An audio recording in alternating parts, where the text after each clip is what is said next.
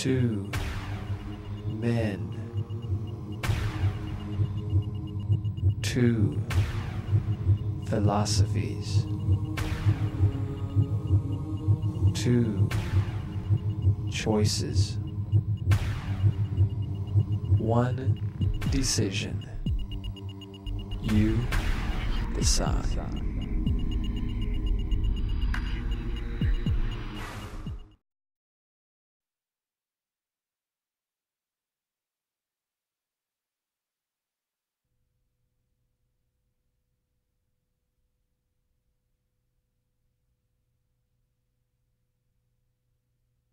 Okay, good evening, everyone. I had the great pleasure of appearing here last year in a similar format, although last year's format was where the questions were already decided. This time it's more of an open forum. So we don't really have anything worked out. I thought I would just start off by talking a little bit about evolution, what evolutionary theory is. I brought with me some overheads, and you may hear Dr. Hovind, for example, be referred to as a creationist. We also talk about creation science, which is an attempt to prove creation using scientific method, those sorts of things. What I brought here is sort of a comparison of the two models. Scientific creation model, which says that the universe, the earth, and life on the earth were created by supernatural processes. The universe and all its contents were created simultaneously about 10,000 years ago. Biological change since the creation has occurred within created kinds of plants and animals. And the fossil and geologic records are the result of a worldwide catastrophe of a hydraulic nature, specifically the biblical flood. The evolution model, on the other hand, states that the universe, the earth, and life on the earth evolved by testable, natural processes. See if I can get that centered. Number 2, the universe and all its contents evolved over time. The universe is about 15 billion years old, the earth 4.5 billion, and life on earth about 4 billion. Changes occurred within species, and new species evolve from existing species. And number 4, the fossil and geological records are the evidence for billions of years of systematic change. Well, let's talk about evolution. And let me see. It's kind of hard for me to see. It's dark here, but how many of you really know what evolution means? The definition of evolution. If you're absolutely positive, you know what it means. Let me give you my definition of evolution, and one which a lot of biologists, anthropologists, chemists, physicists, all sorts of people of a scientific nature, how they use the term. But I'll just give you my definition. This is the definition I give my students in class when we sit down. Evolution is specifically a change in the gene pool in a population over time. It's that simple. It's a genetic change over time. Now, let me ask you a question. How many of you in this room tonight are exact carbon copies of your parents? Anyone? Raise your hand if you're an exact carbon copy of your parents. Do you know why not? It's because from one generation to the next, and if I use this room as our population, a population is a group of organisms. Okay? If I use this audience as our population, we could perform a little test for evolution. And we could see whether or not the genes, right, your genetic makeup, what makes you you, are the same from one generation to the next. And if they're not, according to my definition of evolution, a change in gene frequencies in a population over time, that is from one generation to the next, if the genes have changed from one generation to the next, my definition of evolution is correct. If you're not a carbon copy of your parents, that means you have different genes. In fact, everybody in this audience is a combination of the genes of their parents. Right? Your mothers and fathers got together and bore a child, either male or female, and that child has half of the genes from his or her mother and half of the genes from his or her father. It's that simple. We're combinations of our parents. Siblings work out the same way, with the exception of identical twins. Even siblings aren't exact copies of each other. You know, brothers and sisters don't turn out to be exactly the same. Well, we talk about this in terms of microevolution. And, you know, I've heard Mr. Hovind say before that, you know, microevolution, I don't think he really has a problem with that, because after all, they're going to talk about changes within kinds of animals. Noah took on the ark 2 of each kind of animal. 2 dog kind, 2 cat kind, 2 ungulate kind, those sorts of creatures. Well, they have to explain, if Noah took 2 of each kind on the ark, how then do we get the diversity of species that we see today? Why do we have so many different kinds of dogs? Why do we have Dobermans and Dachshunds? And I've got a Chow at home, right? Different kinds of dogs. Well, that's microevolution. It's what we consider to be a change within a species. In fact, one of the other things that I teach my students is that we can see human evolution sort of in process. Let me ask you another question. How many people in here were born or have all 32 of their human teeth? Anybody still have all 32 teeth, including all of your wisdom teeth? You younger folks probably don't have your wisdom teeth yet. You're only going to have 28 teeth, okay? As long as you have your adult teeth. Anybody in here had to have their wisdom teeth removed? Taken out? Come on, raise your hands. Don't be shy. We can put our hands up. I had my wisdom teeth out. Why do humans have problems with third molars, wisdom teeth? Why do we have to have them removed? And what happens to you if you have problems with them and you don't have them taken out? What happens if they get impacted, infected, if they grow in crooked? You can get very sick from it. You can die from it. Well, that seems like an imperfect design. We put a design flaw in the system. We're going to make an organism that has too many teeth for its mouth. In fact, it has so many teeth for its mouth that it's going to have problems with them. And if you don't have access to modern medicine, fortunately we do. We can go to the dentist, and the dentist can put braces on our teeth, or the dentist can pull some teeth. Right? I had to go to an oral surgeon. It was really nasty. They had to go in there and cut my jaw open and take out my teeth. And in fact, they severed my mandibular nerve while they did it, so I have a dead spot in my lower jaw from it. When we look at human evolution, and one of the things that I will encourage you to do tonight, I brought along some fossil casts of some of what I consider to be our human ancestors. Okay? And I'm going to lay them out on this table, and I encourage you all to come up and look at them. I'll ask that you be careful with them because they're kind of expensive, and I don't want them to get broken, but feel free to come up and look at them. In fact, I'll be pointing out some features tonight on some of these casts. When we look, for example, at a human ancestor 1,000,000 years ago, we find that they had 32 teeth. They had tremendously large faces. One of the things that will probably come up tonight is the issue of transitional fossils. They'll say to me, Dr. Hartman, if evolution is true, then we should see change. We should see evolutionary change over time, represented in the fossils that we have. I can show it to you. I've got it on overheads. I brought in some of the skulls.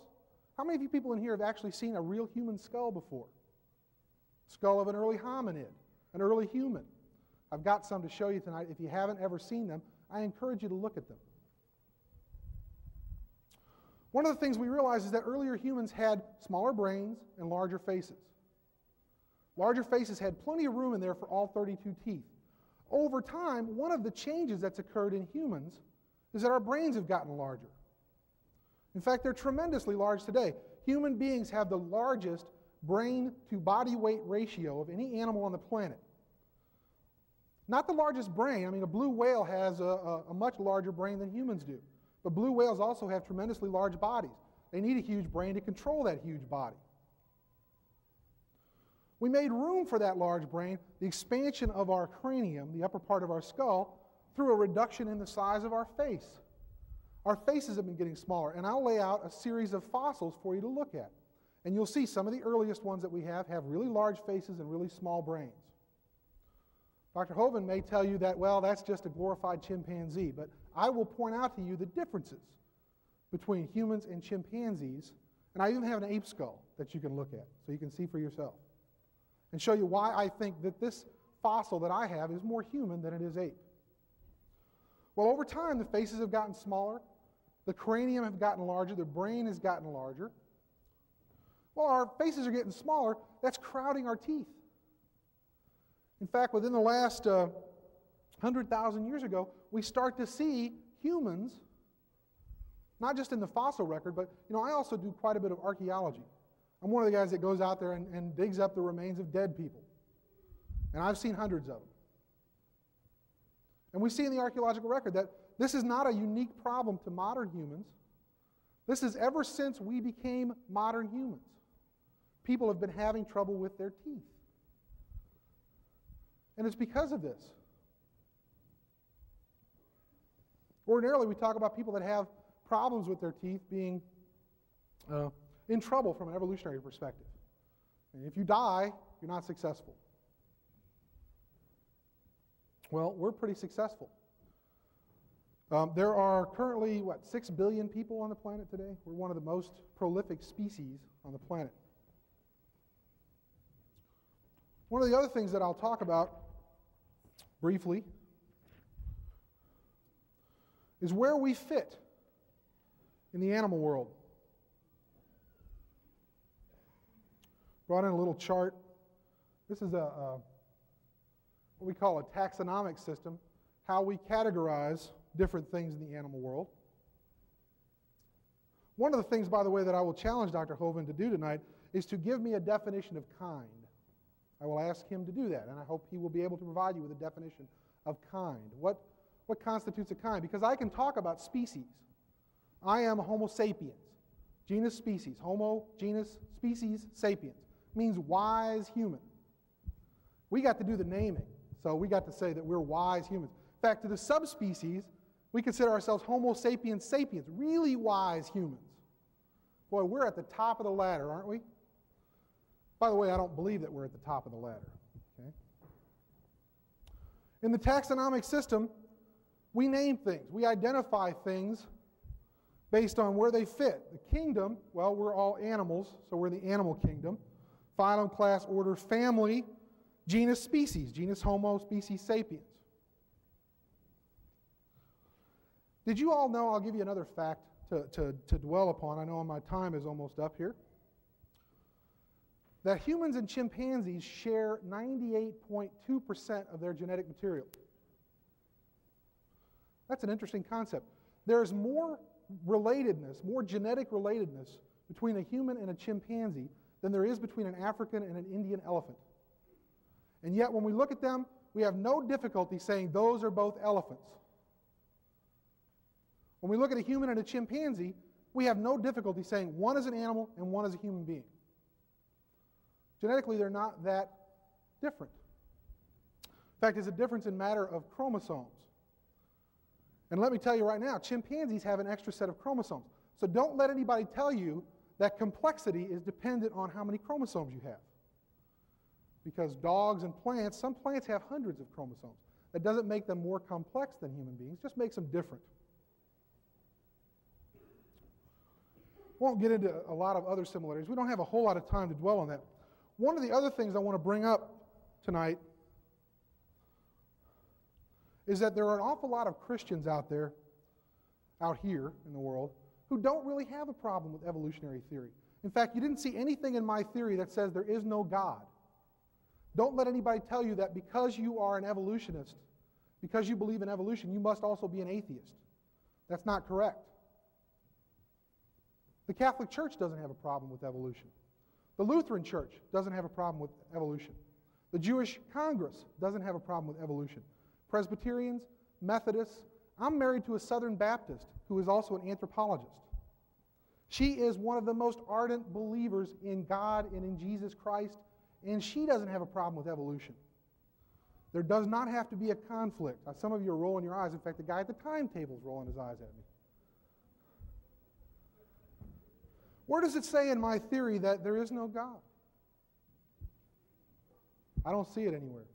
I'm not going to stand up here and tell you there is or isn't. I believe that someone's faith is a very personal thing. It's not my job to convince you that I'm necessarily right. In fact, if you walked in here completely disbelieving evolution, great. I have to stop now. I'll turn it over to Dr. Hovind. Well, it's an honor to be here tonight. My name is Kent Hovind. I taught high school science for 15 years. Now for the last 10 years, I've been in evangelism, and I travel around and speak on the subject of creation, evolution, and dinosaurs. Even my website, drdino.com, Shows our great love for dinosaurs around our ministry. I appreciate Dr. Hartman coming tonight. It is surprisingly difficult to find an opponent to debate on this topic, and I'm very much honored that he would be willing to come tonight. It appears to me, after speaking on this topic for 10 years, that the ones who believe in evolution generally want to stand in front of their freshman class where they have the academic and psychological advantage, and they don't want to take on somebody on a level playing field where they can answer their questions. So I'm going to share with you tonight the two different views, and I appreciate what he said, and I would have to agree with everything he gave in his two definitions of the two different theories, creation and evolution, with one minor exception that I would have to differ with him on. The Bible teaches very clearly that God made the world in 6 days, and he did it about 6,000 years ago. He said up to 10,000 years ago. Well, maybe so, I don't know. But certainly the dates in the Bible add up to about 6,000. And then 4,400 years ago, there was a worldwide flood, and a fellow named Noah built a big boat and saved all the animals on board. This is the biblical view of history.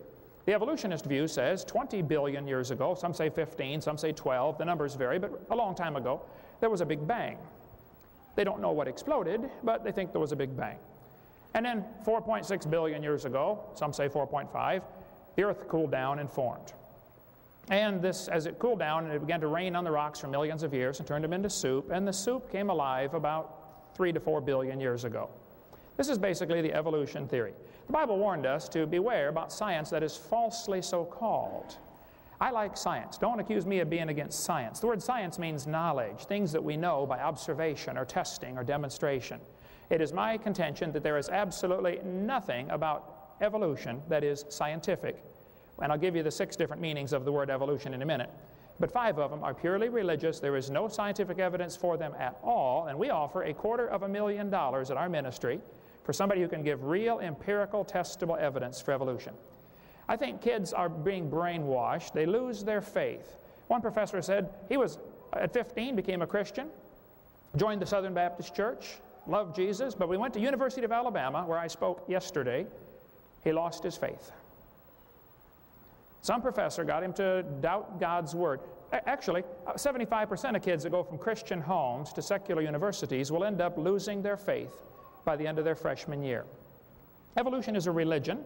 It violates the obvious first and second laws of thermodynamics. It does not explain where matter comes from, where energy comes from, where the laws come from. It does not explain how things get better without an input of enormous amount of energy and an intelligent force to organize the energy. It's a total violation of the known laws of science. It gives time, space, and matter the same character traits that we give to God. Able to create things. Evolution, I think, is a dud of a theory. It requires faith in all sorts of things. It requires faith that life can come from non-living matter. Nobody's ever seen that. It requires faith that an animal can produce a different kind of animal. Nobody's ever seen that happen. Members who no longer believe are excommunicated, just like any other religion. If a professor at the University of Little Rock stood up in front of his class and said, "Students, I no longer believe in evolution. I believe creation is true," there is a good chance that people would try to get him fired from his position. Dean Kenyon at Stanford University, they tried to fire him. He was a 20-year tenured professor of biology. He wrote books on evolution. But as soon as he got converted and became a creationist, they fired him. He sued them. They finally reinstated him as a lab assistant, which is what college seniors do, only because he believed in creation. Last week I sat in the living room of Robert Gentry, who worked at Oak Ridge Laboratories in Knoxville, Tennessee. He wrote major articles for magazines like Science and Nature, published all sorts of articles in major science magazines until they discovered he was a creationist, and his funding was shut off at the spigot instantly. Call him up, Robert Gentry. He's got a website, halos.com, H-A-L-O-S, and he'll be glad to talk to you about it. There are case after case where people are excommunicated because they no longer hold the faith of evolution. It is a religion. Only members in good standing are considered worthy of judgment. So if you don't believe in evolution, therefore you can't be a scientist, therefore all scientists believe in evolution. They define the terms, and of course, if we're under those ground rules, of course they're going to win the war in that situation. Evolution attempts to provide basic answers to the questions of life. Who are we? Why are we here? Where did we come from? Where are we going when we die? It is a religion. It deifies nature, Gaia hypothesis, and evolution. Those words are always capitalized, capital E. It's a religion. Majority opinion is somehow considered proof that it happened. I hear this all the time when I do debates. It's like, well, everybody believes in evolution. Oh, well, first place, not everybody believes it. Second place, even if everybody did, that's not proof that it happened. And these professors, I appreciate Dr. Hartman coming tonight, but I'll tell you, the vast majority, you told me you asked quite a few to come tonight and they wouldn't do it. We probably get 1,000 to 1 refuse to debate, as opposed to the few that will come debate. And I certainly appreciate the opportunity tonight. Darwin, when he was 22 years old, graduated from Bible college to be a preacher. He set sail on board the Beagle in 1831. As he sailed around, he came to the Galapagos Islands, and he noticed there were 14 different varieties of finches based upon their beak shape. Charlie concluded that probably all the finches had a common ancestor. I bet you're right, Charlie. It was a bird. And then he concluded that this probably proves the birds and the bananas are related. Charlie said in his book on page 170, "It is a truly wonderful fact that all plants and all animals throughout all time and space should be related to each other." Would I be quoting this correctly to say that he is claiming that the birds and the bananas are related? I don't want to put any words into his mouth, but that is what he's saying, isn't it? Everything is related. See, what Charlie observed is called microevolution. And the whole argument here tonight is going to be over the definition of this word evolution. The kids, I think, are being deceived by the slippery definition of that word. Microevolution says dogs produce a variety of dogs. Roses produce a variety of roses. Folks, that's a fact. It happens. The Bible said it would happen. 10 times in the first chapter, God said the plants and animals will bring forth after their kind. And I think because of the Genesis definition here, if it's able to reproduce, it's the same kind. You asked for a definition of kind, I gave you one. I think if it's able to reproduce, a dog and a wolf are capable of reproducing. They're the same kind of animal. Now, they're classified as different species, but they are the same kind of animal. This word evolution has lots of different meanings. There's cosmic evolution, that's the Big Bang. Some people say, that's not what's in the books. Oh, I taught science 15 years. Trust me, it's in there, folks. The textbook says 18 to 20 billion years ago, there was a Big Bang. This is a vital part of their theory to explain where matter comes from. And then you'd have to have chemical evolution. If the Big Bang produced hydrogen and helium, how do we get the other 90 elements? We see carbon decay, potassium decays to argon, uranium decays to lead. All the evidence we see is for things decaying without an enormous amount of input of energy. In stars, under intense pressure and heat, maybe higher elements can be created for a few moments. But where did the energy come from? There'd have to be a long period of chemical evolution. Then you'd have to have stellar and planetary evolution. The stars would have to evolve. Nobody's ever seen one star form. We've seen lots of them blow up, but nobody's ever seen one form. So the evidence is against this stage of evolution. Then we'd have organic evolution. That's the origin of life. Nobody's ever seen non-living material come alive. This is not part of science. It's part of what they believe in. It's a religious worldview. Textbooks teach 4.6 billion years ago the earth cooled down. Millions of years of rains created great oceans. This is what the books say. I'm not making this up. I collect the books. I have hundreds of them. Millions of years of rains created great oceans. This one says, swirling in the waters of the oceans is a bubbling broth of complex chemicals. Progress from a complex chemical soup to a living organism is very slow. Well, I guess it is. Totally stopped. Doesn't happen at all. That's how slow it is. This one says, the first self-replicating systems must have emerged in this organic soup. This is a college textbook. So basically, the evolutionists believe that the humans, the birds, the crocodiles, all had a common ancestor. Now, they're welcome to believe that. Honestly, I don't care what they believe. But I'm sick and tired of them using my tax dollars to spread this kind of propaganda in our school system when it's not science.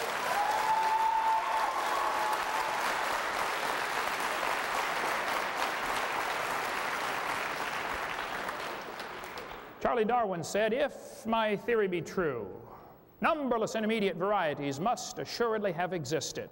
Boy, you're right about that, Charlie. There should be billions of intermediate varieties. Where are they? Even David Ropp, who's a strong believer in evolution, said, in the years after Darwin, his advocates hoped to find predictable progressions. In general, these have not been found. Yet the optimism has died hard, and some pure fantasy has crept into textbooks. Oh, you're kidding. Fantasy in the textbooks? Oh, believe me, they are full of fantasy. I would like to point out, if you find a fossil in the dirt, like the fossil replicas on the table over here, all you know is it died. You don't know, you know where it died at, and you know where it ended up being buried at, but that's all you know. You don't know that it had any kids, let alone different kids. You found a bone in the dirt. Okay, it died.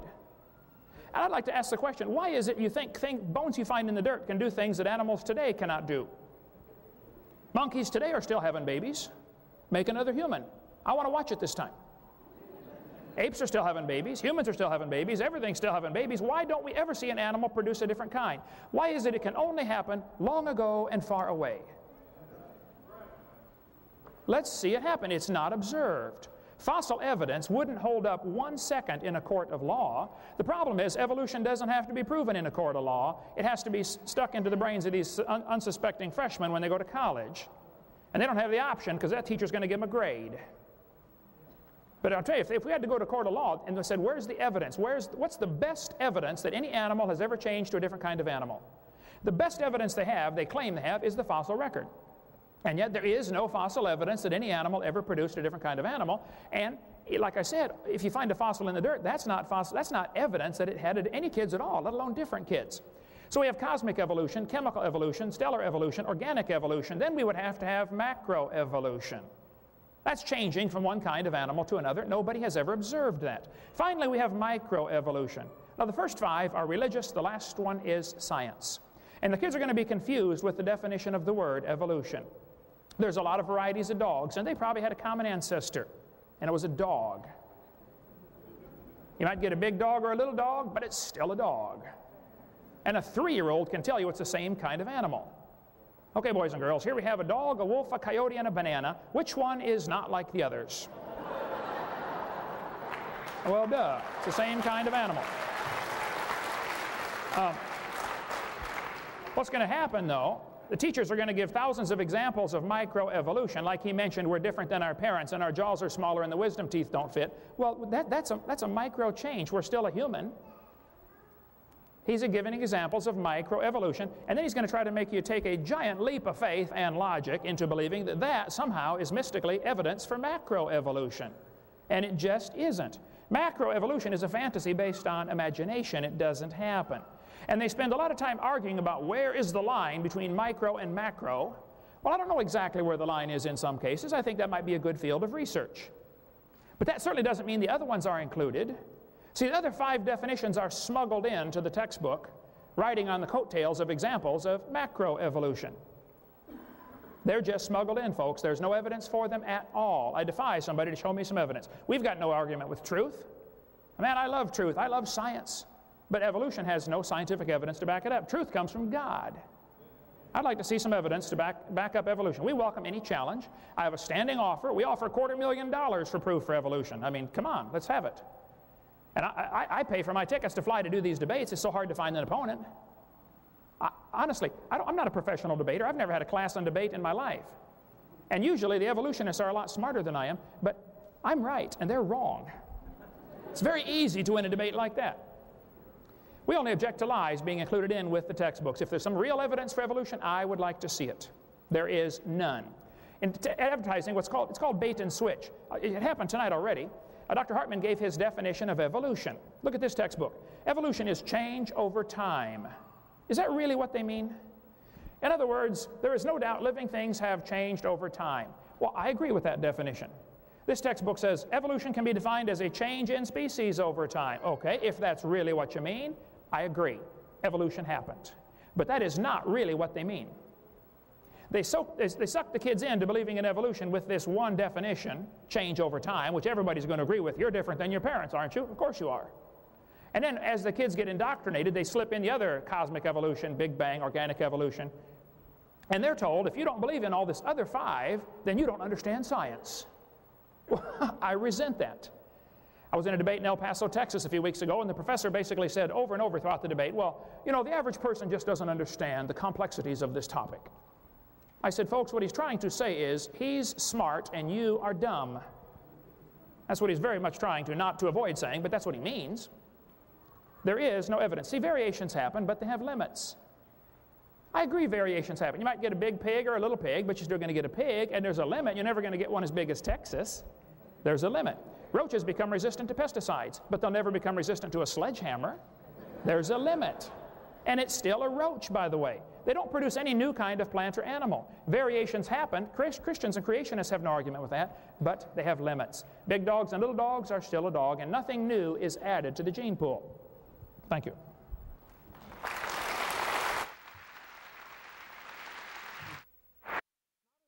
forum where he can go through slides, you know, zip, zip, zip, zip, zip, here you go, I'm right. Everybody goes, guess we're all good Christians, we accept that. I would ask him to accept one of those debates where he can put his thoughts in words, where everybody can see them, give his evidence, put it up there, let people scrutinize it, give people a chance to respond to it in writing, give people time to think about it. That's what I would like to see. I came here tonight not because I think you all are dumb. I don't. If I did that, I wouldn't be here. I don't think my students are dumb. I'm not trying to indoctrinate my freshman class. It may surprise a lot of you to know that, you know, I carry one of these around with me a lot. Bible. I tell my students to read the Bible, especially if you're going to go talk about evolution and you're going to talk about creationism. You need to know what's in here, folks. The same way I would tell you that if you read nothing but the Bible, you're being misled too. You need to read what's in the science textbooks, not just listen to what one man comes here and tells you. Read what it says in the science books. One thing I will take issue with, when you put up a quote from somebody and you see those little dot, dot, dots in them like you saw in the Darwin quote, there's something missing there. That means you're paraphrasing. You're quoting something, but you're only quoting the parts of something you want somebody to see, and you're leaving out the parts that you don't think somebody should see. That's a little misleading. If you're going to put a quote up by somebody, if you're going to quote somebody, quote the whole thing. Read the whole thing. I understand time constraints, but you know, I'm not up here quoting anybody. I'm not up here telling you what somebody else says. I'm up here telling you what I have to say. Okay? Let's see, what else? I wrote quite a few notes. Interesting that when I said that creationists believe the earth is 10,000 years old, Mr. Hovind said 6,000 is what it says in the Bible. Somebody correct me, because I'm kind of rusty on this, but Adam was created on the 6th day? Is that correct? Well, in Paul, he says a day unto God is like 1,000 years unto us. So on the 6th day, the earth was already 6,000 years old. If you add 6,000 years to that, which is the time since Adam, that makes the earth at least 12,000 years old, not 6,000 years old. Yeah, I know, I'm nitpicking, I'm splitting hairs, but you know, if you're going to stand up there and tell somebody the earth is 6,000 years old and here's my evidence, and it's scientific evidence, or whatever kind of evidence you're going to provide, I have to be able to go and refute it. That's what science is all about. If I put up something here that you don't agree with, feel free to go after it, attack it viciously. Evolution is not a religion, it's a theory. It's no worse than the theory of gravity. I've got a set of keys here. Anybody want to take a $250,000 bet that if I let go of these keys, they will not hit the floor? Put your faith in the theory of gravity. Well, not faith, but trust in the theory of gravity. You know, Einstein was right about it. Lots of other scientists have been right about it. If you reject evolutionary theory, you're not just rejecting what he would consider somebody's religion. You have to throw out geology, physics, chemistry, archaeology, anthropology, biology, all of those ologies, all of the sciences, all of the things, by the way, we benefit from. You know, modern medicine is based on biology. It's based on evolutionary theory. Our ability to treat viruses is based on our ability to cope with their evolution. One of the reasons why the HIV virus is so difficult to treat is because it mutates so rapidly. It changes.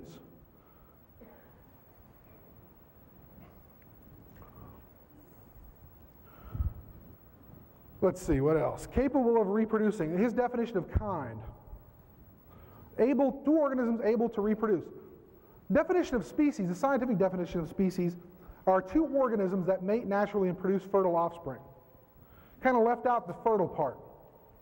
Right? You could take a horse, and what are you going to get? Somebody tell me. Horse kind. Take a donkey and a donkey, and what are you going to get? Donkey.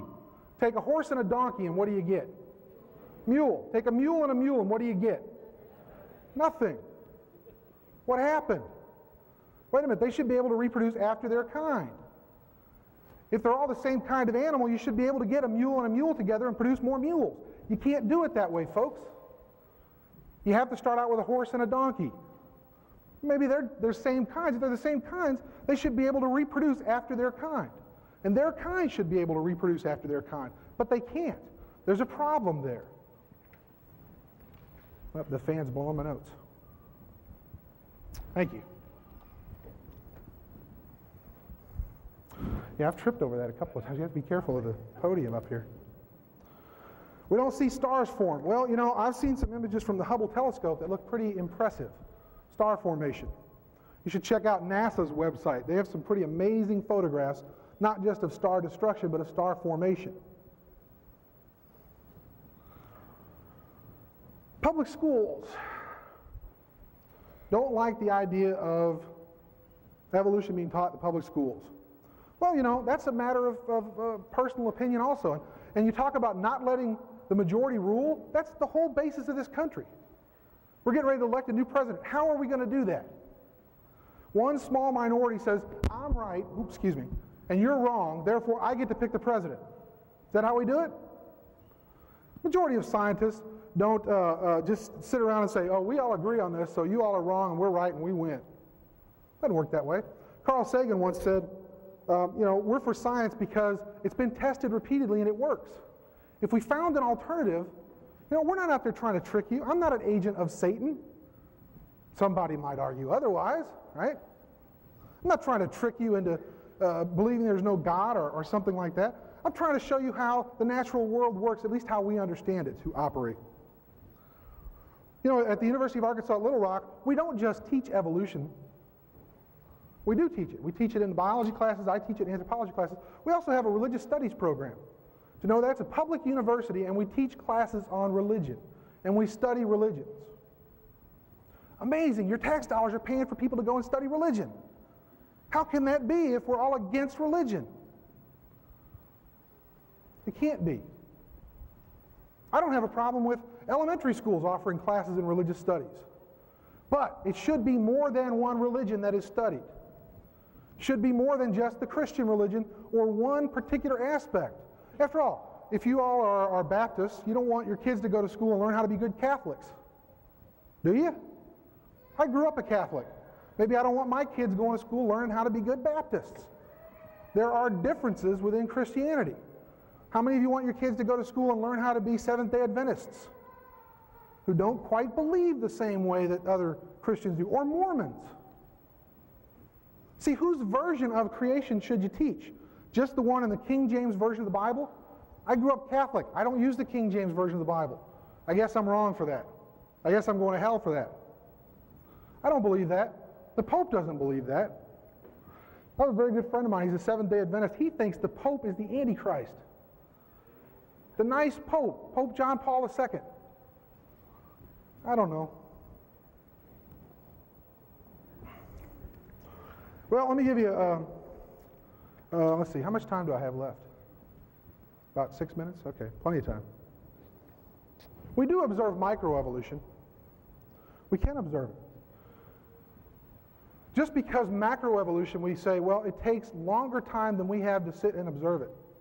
We talk about empirical evidence. Oh, I want to talk about Mr. Hoven's, or Dr. Hoven's challenge too, by the way. Empirical evidence. Well, I'm sorry if it takes, 100,000 years for something to change. I'm not going to live that long. In fact, unfortunately, we haven't been writing about things that long in order for us to actually have these kinds of observations. Give us 100,000 years. Come back then and check in, and I'm sure we'll have some good evidence for you. Can't do anything about that, folks. We can look at microevolution, and we can decide that microevolution is simply a matter of accumulated change over time, and eventually it produces what we consider macroevolution. Let me show you something.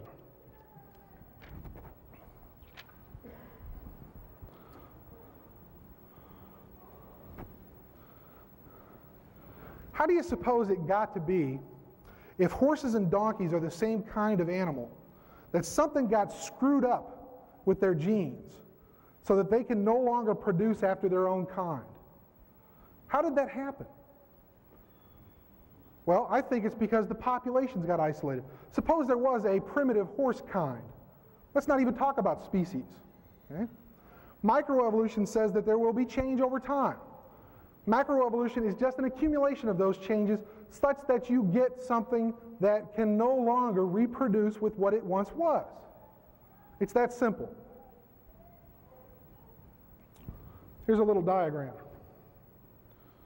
Two deans of a single species, two populations of a single species, if you will, separated by some kind of barrier, a water barrier. If you have organisms that can't cross a river and a river flows between them, it effectively isolates the two groups of populations. Put the horses on one side, the donkeys on the other if you want to. Over time, microevolution happens to both of them. If we're willing to grant that microevolution can change somebody's teeth, why not somebody else's reproductive system? See, we can say that, well, it works on teeth, but it doesn't work on anything else. It works on everything, folks. Microevolution works on everything. Eventually, you've got enough change to where maybe their genes don't quite match up. The problem with humans and chimpanzees is that chimps have 48 chromosomes and humans have 46. If you did try to get a human and a chimpanzee to mate, God forbid, right? You couldn't produce anything because they have incompatible chromosomes. When the sperm and the egg get together, there's a chromosome left over, and it happens to be a big one. It's an insurmountable challenge. It won't happen. Can't even do it in the laboratory. Not that we should try. Hopefully nobody's trying that.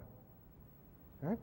Two separate populations separate for long enough, different microevolutionary changes, all of a sudden, you get them back together, right? Somebody gets a farm and gets a horse and a donkey, puts them back together, and they can't produce after their own kind anymore because there's been a real genetic change, a microevolutionary change that's accumulated over time such that now it's a macroevolutionary change. Horses and donkeys and mules are different species, and I would argue they're also different kinds of animals. Let me finish up with a challenge. I saw this, you know. Hey, I'm like the rest of you. My mouth watered. $250,000. Where's the criteria? Where does it say what kind of evidence I will accept? Well, one man tried to accept the challenge. I'll ask Mr. Hovind if he's familiar with Kevin Henke and Dr. Berend Vlaarderingerbroek, who's from a Scandinavian country. Pardon me for butchering his name. One of them said that the only evidence he was told would be accepted was for him to actually create a new universe. Well, that would prove both theories, wouldn't it? Because Kevin would be the creator. He created a whole new universe. I can't do that. Nobody could do that. What other kinds of evidence? So I'll ask Mr. Hovind to present, you know, what criteria he would accept for real scientific evidence, real empirical evidence of evolution. Give me a suite of things to choose from. Don't just give me one thing. Also, I checked out his website. You should check it out, by the way, www.drdino.com. I believe that's it. Because he goes into this. There's a panel of judges who will review the evidence. But see, they're real busy men, and they don't have time to answer facetious or silly questions, so he's not going to tell you who they are. Well, you know, if I have to take my time out of my life, however long it takes me, to get my evidence together and present it, I'd like to know who's going to review it. When I submit an article for publication in a scientific journal, I get a list of reviewers. I know who's reviewing my work. Sometimes I'll get comments back from them. I know ahead of time. Now, I trust that Dr. Hovind here is an honorable man and wouldn't stack the deck against me.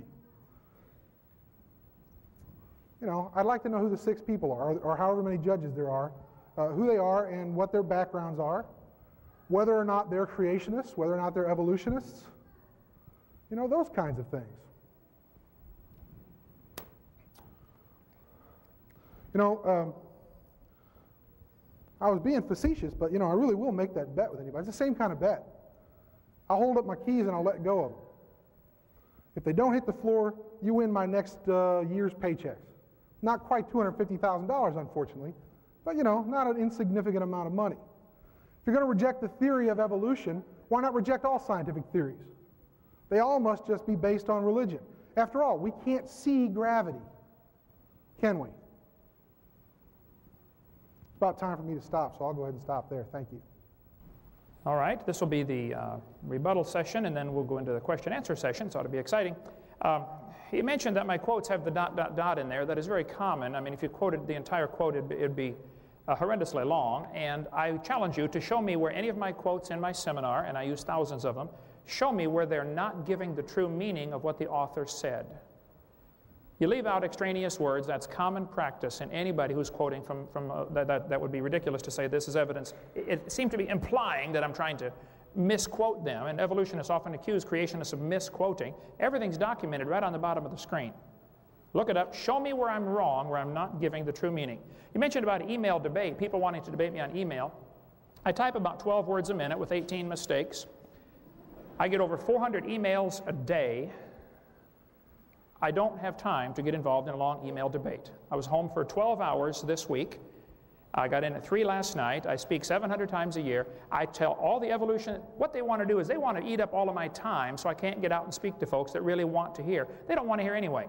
As far as not giving out the names of the judges, some anonymous coward named Boudica emailed me, and I said I shouldn't have answered him the first time because I always ignore anonymous mail.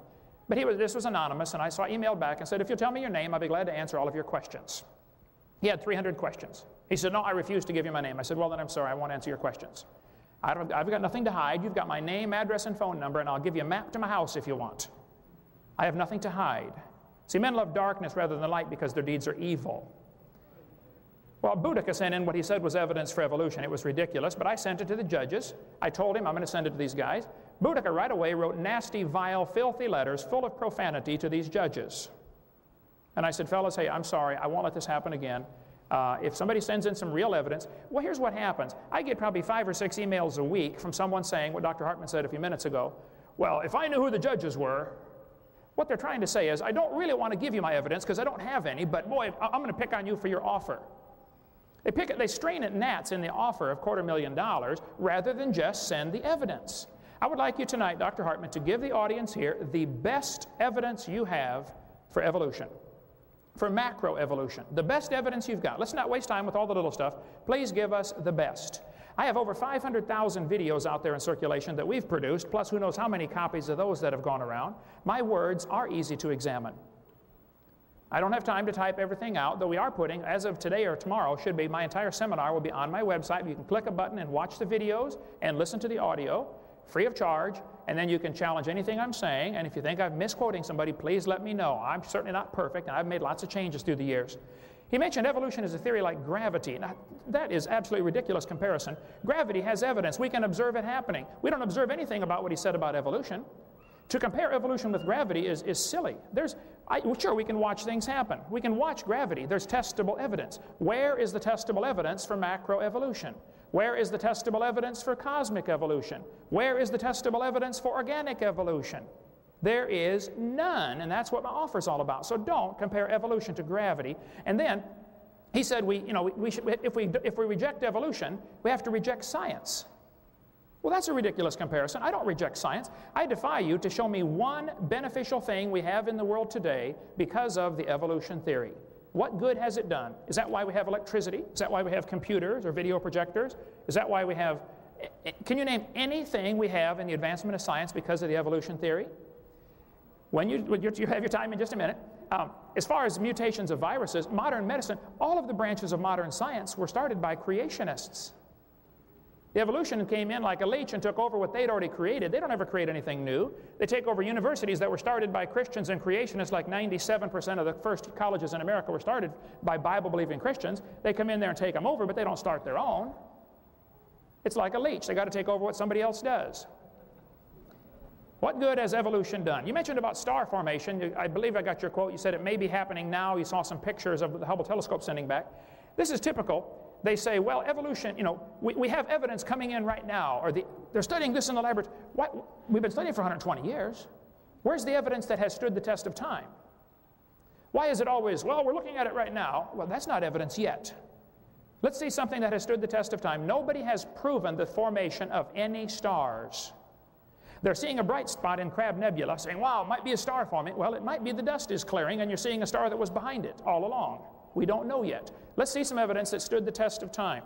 He's mentioned about majority rule. Well, 91% of the population of America believes God created the world. 47% of them believe He did it in the last 10,000 years. If we're really going to have majority rule, then let's throw evolution out, since so few people believe it anyway.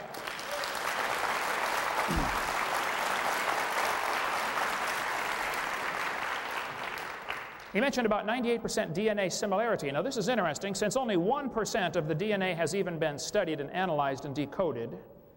It's a little premature to say it's 98% similar. If it is 98% similar, 98.2 I believe you said, to humans and chimpanzee DNA, that would prove we have a common designer. Doesn't prove we have a common ancestor. The same God designed the animals. That's what it proves.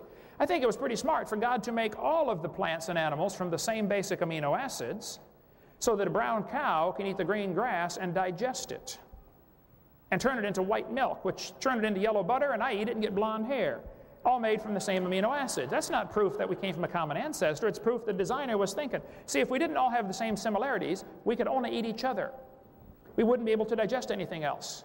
So it was smart for God to make things from the same building block. The argument that similar DNA proves a common ancestor is like saying, I have two books on the table, and I've analyzed all the words in these two books, and I noticed they have exactly the same 26 letters. They would, wouldn't they? This proves they both evolved from an explosion in a print shop 10 billion years ago. I mean, come on, that's ridiculous, okay? This proves somebody's using the same 26 letters with intelligent design behind it to create words and paragraphs and sentences.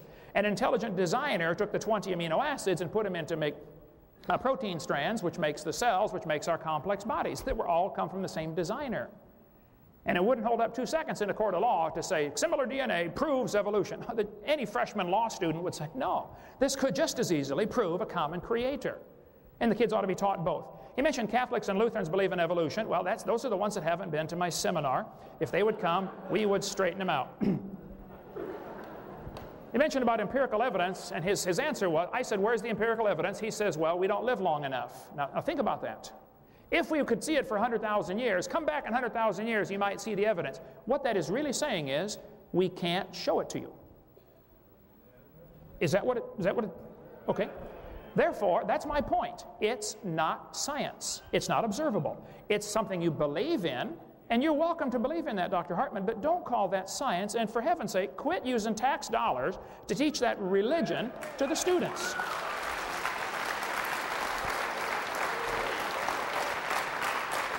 I'll tell you what, if we come back in 100,000 years and see that things really have evolved, then we'll start teaching it. Until then, it does not belong in education. What he translated that sentence was, we don't have the evidence. My offer's on my website. As far as creating a new universe, I never said that to those guys from South Africa with the weird names that wrote me the letters. I corresponded with them 6 times. They never would send any evidence. They did the same thing they always do. Well, who's on the panel? You know, where's the bank? What's the account number for the bank and all this stuff? I said, look, my word is good. You send the evidence. They never do send the evidence. All they do, I was in a debate one time in Minnesota, and this lady said, there's lots of evidence for evolution. I said, let's see it. She said, well, there's just lots of it. I said, okay, let's see it. Well, there's just so much. Okay, show me one. Oh, there's just lots of it. Okay, show me one. They never do show you one, folks. All they do is say there's lots of it. And these guys claim that they want to pick on my offer over some little straining at a gnat, and they're swallowing the camel of believing that we all came from a rock over 4.6 billion years. Man, that's ridiculous. My offer is good. My point is, evolution has 6 different meanings. I would like empirical evidence for all 6. There is none. My offer is clearly spelled out on my website, drdino.com. Look it up. He asked, are the judges all creationists? First place, I don't know. Second place, I wonder why that question would even come up. Because does that determine whether a person is qualified to be a scientist or not? In the minds of some, it certainly does. In other words, if you believe in creation, you're not a scientist. This sounds like the Soviet Union 10 years ago. If a teacher stood up in the Soviet Union and said, you know, kids, I don't think communism works. I think capitalism is a better system. What would happen to that teacher? He'd be out shoveling snow in Siberia, right? And then the leaders get up and say, hey, everybody believes in communism. Well, of course they do. Look what happens if you don't. Evolution, the textbooks are full of lies that are shown to the kids to try to get them to believe in evolution. And I resent that. You have varieties of corn, and they probably had a common ancestor, and it was a corn of some kind. And there's all sorts of kinds of corn today, but you still crossbreed them and you still get corn. You never get a hamster or a tomato or a whale to grow on your corn stalk. Nothing changes. There's varieties of dogs, and they probably had a common ancestor. You have big horses and little horses, and they might have had a common ancestor. And as far as the horse and the zebra and the mule not being able to breed, well, what we're seeing is branches on a tree that came from a common root, and now they're so different, they can no longer interbreed. That still doesn't prove they didn't have a common ancestor. Think about the argument. He's saying a horse and a donkey or a mule or jackass or whatever it was he mentioned cannot breed and produce fertile offspring, and therefore they're different species. Well, maybe so, if it depends on your definition of species. Who gets to decide what the definition of species is, for one thing? But get a horse and a zebra and put a 5-year-old next to him and say, are these the same kind of animal? Oh, yeah. Anybody could tell you they're the same kind of animal. Seeing the branches on the tree where they now have diversified, where they're no longer interfertile, well, that doesn't prove they didn't have a common ancestor. It also certainly doesn't prove the horse and the banana are related to a rock 4.6 billion years ago. We got varieties of cows and things happen, but the textbooks contain things that just aren't true. I've got a whole 2.5-hour video going through lies in the textbooks that kids are exposed to try to get them to swallow this evolution theory. And it's really sad. They're going to tell the kids the appendix is vestigial. Well, I'm sorry, the appendix is part of the immune system. It is not vestigial. Take that out of the book, okay? There's no such thing as a vestigial structure. This book tells the kids that the whale used to walk around. It says the whale has a vestigial pelvis and leg bones. Vestigial pelvis and leg bones, evidence of its evolution from 4-legged land-dwelling ancestors. Well, the guy that wrote this is either ignorant of his whale anatomy or he's a liar, because those bones are essential for the whales to reproduce. Muscles attached to those bones. The male and female whale bones are very different. That has nothing to do with the whale walking on land, but this kind of stuff is presented to the kids as evidence for the evolution theory. And I'm sorry, it's a lie. If you have some real evidence, I would like to see it, but don't lie to the kids. This one says the humans have a tailbone that is of no apparent use. I had a guy tell me that in a debate in Huntsville, Alabama. He said, humans, we got proof for evolution. You no longer need your tailbone. I said, sir, there are 9 muscles that attach to the tailbone, without which you cannot perform some very valuable functions. But if you think the tailbone is vestigial, sir, I will pay to have yours removed. Bend over. It is not vestigial. I would like to point out there are no vestigial structures, and secondly, even if there were, that would be the opposite of evolution. That's losing, not gaining. Show me how we gain something. And even people like Pierre Gross, who believes in evolution, said mutations do not produce any kind of evolution. All you get is a mutant variety. And then the textbooks tell the kids that natural selection goes in with evolution somehow. Oh, come on. I got nothing against natural selection. Natural selection is a conservative process that keeps the species strong. It doesn't change it to something else. It's sort of like a quality control. It's not going to change it to anything else. But the textbook tells the kids natural selection causes evolution, and that just simply is not true. Natural selection keeps birds birds and dogs dogs. It doesn't turn a bird to a dog or anything in between. It's a conservative process. They tell the kids the fruit fly is evidence for evolution. All they did after years of mutating those poor flies is got flies that were worse off than Grandpa Fly. They got flies with curled wings and flies with no wings. That's not a fly, that's a crawl. They got all kinds of mutated flies. They never got a beneficial mutation. They're going to tell the kids, it's still in your textbooks right here in Little Rock, Arkansas, that the peppered moth is evidence for evolution. After 40 years of watching, exactly 2 moths were found on the trees. 2 in 40 years. So they glued dead moths to the trees in order to take the picture to put in the textbooks to make the kids believe in evolution. That's a lie, folks. They're going to tell them there's evidence from similar structure. The forelimb of the animals is all similar. That proves a common ancestor. No, no, no. That proves a common designer. Chevy and Ford all have 4 wheels on the ground. That proves they all evolved from a skateboard 18 million years ago. No, it proves it's a good design and it works good, okay? That's what it proved. They're going to tell the kids the human embryo has gill slits. That was proven wrong 125 years ago, but it's still in textbooks today. Ernst Haeckel made up this whole thing in 1869. His charts are used right now, today, at the University of West Florida. And I guarantee that same concept is being taught right now in Little Rock, Arkansas, and it was proven wrong in 1874. If you have some evidence for evolution, I want to see it, but don't lie to the kids. Should we teach that the earth is flat in geography class, since the Bible describes it as such in many passages? See Revelation 7:1, Psalm 24:2, 104:5, Isaiah 24:18, Matthew 4:8, 1 Peter 1:20, others. Obviously, I don't think we should. If it says the earth is flat in the Bible, the earth is obviously not flat. That's been proven. We can't teach that in geography class. I don't need 3 minutes to answer that question. Okay. Ooh, there we go. I didn't get time to boot up the verse, but the Bible teaches very clearly the earth is round. It says, yes, in the book of Isaiah, chapter 40, that the Lord sits on the circle of the earth. Here it is right here. Isaiah chapter 40 and verse 22, it says, the Lord sits upon the circle of the earth. The Hebrew word there is the word for sphere, a ball, a three-dimensional object. So the Bible does not teach the earth is flat. A few heathen a few hundred years ago started teaching it was flat, and they tried to blame that on the Christians. I'm sorry, the earth is round, okay? I don't have a problem with that. Thank you. I guess I get to ask a question first. Please state the second law of thermodynamics. And within a closed system, entropy will increase. This second law of thermodynamics is interesting. The second law is stated many different ways, okay? And no matter how you state it, somebody else is going to find a different definition someplace else. So basically, it boils down to the idea that everything tends toward disorder. The evolutionist somehow has got it into his mind that if you add energy, you can overcome the second law of thermodynamics. Now, this is certainly not true. Adding energy does not help anything. You have to have something to utilize that energy. The sun adds lots of energy to the earth every day. All of it is destructive, unless there's a system to utilize that energy called chlorophyll, which is a very complex molecule. If it weren't for chlorophyll, the sunlight is eventually going to peel the paint off your car and destroy the roof of your house, and when it's done, it's going to destroy the rest of the house. Adding energy doesn't help.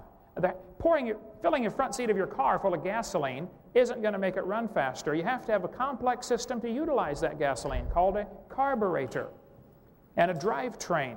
So the normal response to the second law of thermodynamics from the evolutionist is, well, in a closed system, you know, if you add in the first place, the universe is a closed system, okay? Where's this extra energy coming from? Secondly, I'd like to point out, adding energy doesn't help. We added lots of energy to Iraq a few years ago. We didn't organize a thing.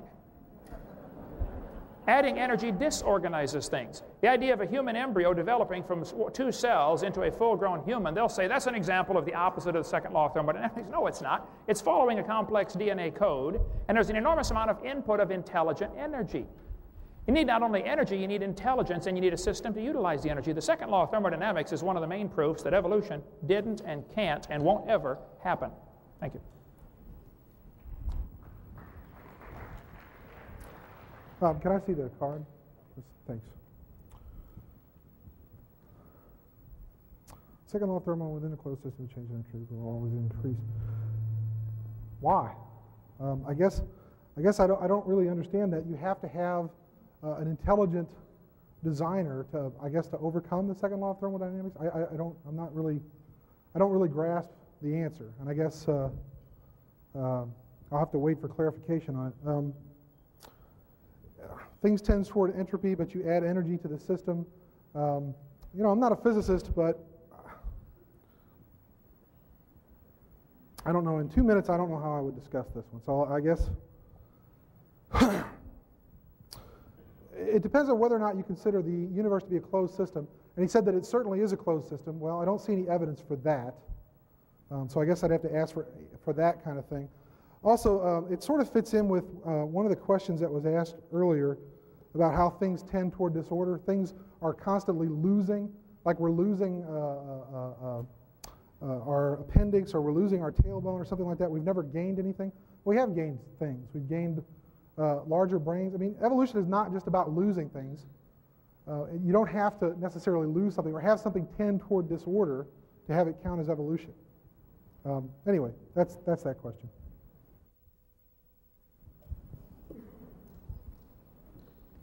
Okay, I was given... Okay. I guess we're switching back and forth. This is kind of a long one, but I'm just taking them. I am a junior at UALR, which is the university I teach at.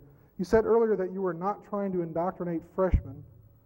My freshman year at UALR, I studied biology under Dr. Lanza, an evolutionary biologist. Half of the semester was spent studying evolution. On the first test, I answered her questions thoroughly, including quotes from various stories that I had read, but she gave me an F. The only way I was able to pass was by quoting her on the textbook. I was under the impression that college was supposed to be about teaching people how to think for themselves intelligently. If this is not indoctrination of you and your colleagues' theories, what is it? Well, I can't speak for Dr. Lanza. I guess the way this usually works in university is if you're asked a question and you have to provide, the answer. And if you don't agree with the answer, I'll tell you a story I had in graduate school one time. A professor asked me to talk about Neanderthal evolution. And I went up to her and I said, I don't like the way the question is worded. And she said, well, I'll tell you what. You answer the question the way you want to, but if you can provide me with evidence to back it up, I'll accept your answer. So I did. I changed the question slightly. I answered it. I provided her with evidence to back up what I had to say. She gave me an A on it. I think it depends on the professor. I can't speak for Dr. Lanza. I certainly don't think that I'm indoctrinating my students and telling them that if you don't believe the way I believe, you're going to get an F. And I don't think that's what Dr. Lanza says either. I know her. I don't know her very well. She may even be here tonight. I mean, the flyers were circulated in the biology department, certainly. So I don't know how this really relates to me per se. I don't do that sort of thing. Certainly, I've flunked students before. Usually, the ones that don't come to class or that don't do the assignments, don't turn them in on time. I tell my students all the time: if you want to get an A in college, show up for class, do all your assignments on time. You don't have to agree with what I have to say. In fact, when I talk about evolution in my introductory physical anthropology classes, I say, look, you don't have to agree with what I'm saying. You have to learn it. I ask that you understand it. And that, I think, is the key to this whole question. If she is basically saying that, I don't want to learn this stuff. In fact, I'm not going to answer what she wants me to answer. It doesn't have anything to do with Dr. Lanza demanding that she agree with her. This has to do with Dr. Lanza asking that she understand it and be able to tell me that you understand it. And that's the whole nature of the testing system. I don't care if you believe it or not, as long as you're able to tell me what it's all about. That's kind of what we're doing here tonight. You may or may not go out of here believing it, but you're going to know something about it. And if you didn't know something about it before, you do now. And I tell my students the same thing about creationism. If you didn't know a lot about it before tonight, you're going to know something about it when you leave here. Here's the question. Yes, sir. I would say that's an excellent answer, and I wish all teachers did what you do. Believe me, there are some teachers in the universities that will fail a student if they don't believe what they want them to believe. It's not just understanding it, and I appreciate Dr. Hartman's answer. I would agree with him. There are some, though, that don't fall into that category. I encourage students, if you're going to go to a secular university and the teacher asks a question like, how old is the earth? And you know the answer they want because you read your book and you did your homework, but you don't believe it. All you need to do is write on the test, the textbook says, blah, blah, blah, blah, blah. However, this is not correct. That's all you need to do.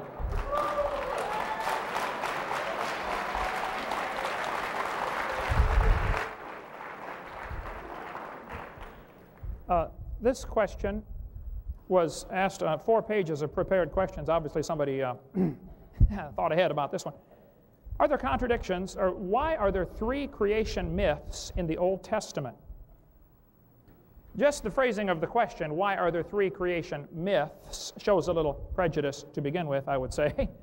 I would say there are not 3 creation myths. There is 1 creation story of how it actually happened. Basically, what they're usually referring to when they say this is the Genesis chapter 1 account, and I'll show you. I covered this very thoroughly on my videotape number 7. Let me get the mouse working here. Genesis chapter 1 says, God made the plants, the herbs, the grass, etc. on the 3rd day. He made the fowl, the birds, on the 5th day out of the water. And he made man the 6th day after he made the animals. So he made animals first and then man on day 6. That's the order of creation in chapter 1. When you look at chapter 2, it says the Lord God formed man out of the dust of the ground, and then it says he put him in the garden and made the trees to grow. And they'll say, see, the order is backwards. This is a different creation myth. This is the basic argument. They will say, in chapter 1, God made the grass, plants, trees on day 3, whereas in chapter 2, he made the trees after man on day 6. And this little chart kind of shows what the whole argument about this question about the creation myths. Here's what really happened. The Lord God made birds, he made the plants on day 3, then he made the birds out of the water on day 5. On day 6, he made the animals, and then he made man.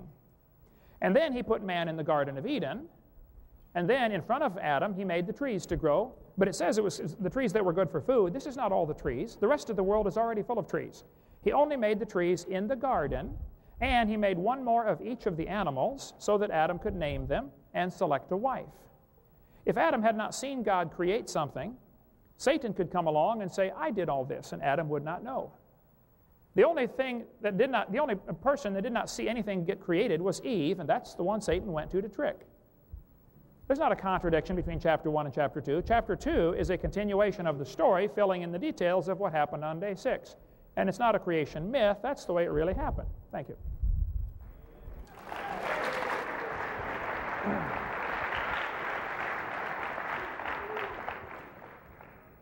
Okay. Well, this one puts me in an awkward position because I'm not here tonight to denigrate the Bible or to tell you that the Bible is not correct or that it has contradictions. But I think it does have some contradictions, which I don't think there's anything wrong with that. I mean, lots of religions look at the Bible and they interpret it. They say, okay, it's a set of parables, it's a set of morals. It shouldn't necessarily be taken literally, because if you take it literally, you run into some problems. For example, in Matthew 27:5, Judas threw down the pieces of silver in the temple. He departed, and then he went and hanged himself. But in Acts of the Apostles 1:18, Judas kept the silver and purchased a field with it. He went into it, and falling headlong, he burst open, and all his bowels gushed out. He either didn't keep the silver, or he kept the silver. He either hanged himself, or he didn't hang himself. He died in a field being disemboweled. If you take it literally, then you have to believe both accounts, but obviously both accounts can't be correct unless he hanged himself, fell out of the tree, hit the ground, and burst open. I guess my point here is that you shouldn't necessarily take it literally. For example, I don't have a problem with the 10 Commandments. Those are good rules to live by. You shouldn't kill somebody. You shouldn't lie about somebody. You shouldn't steal from somebody. Okay? Do I believe that they should be posted in the public schools? No, because they're not everybody's rules. And some people may have even more rules. Somebody may have 12 rules for good living, but somebody else doesn't agree with them. So anyway, I'm not going to get into necessarily a debate about the Bible. Pick up your own Bible, whichever copy you prefer, the King James Version, one of the New Standard Editions, the Catholic Bible, whichever one you're comfortable with and happy with, that's the one you should go by. That's it.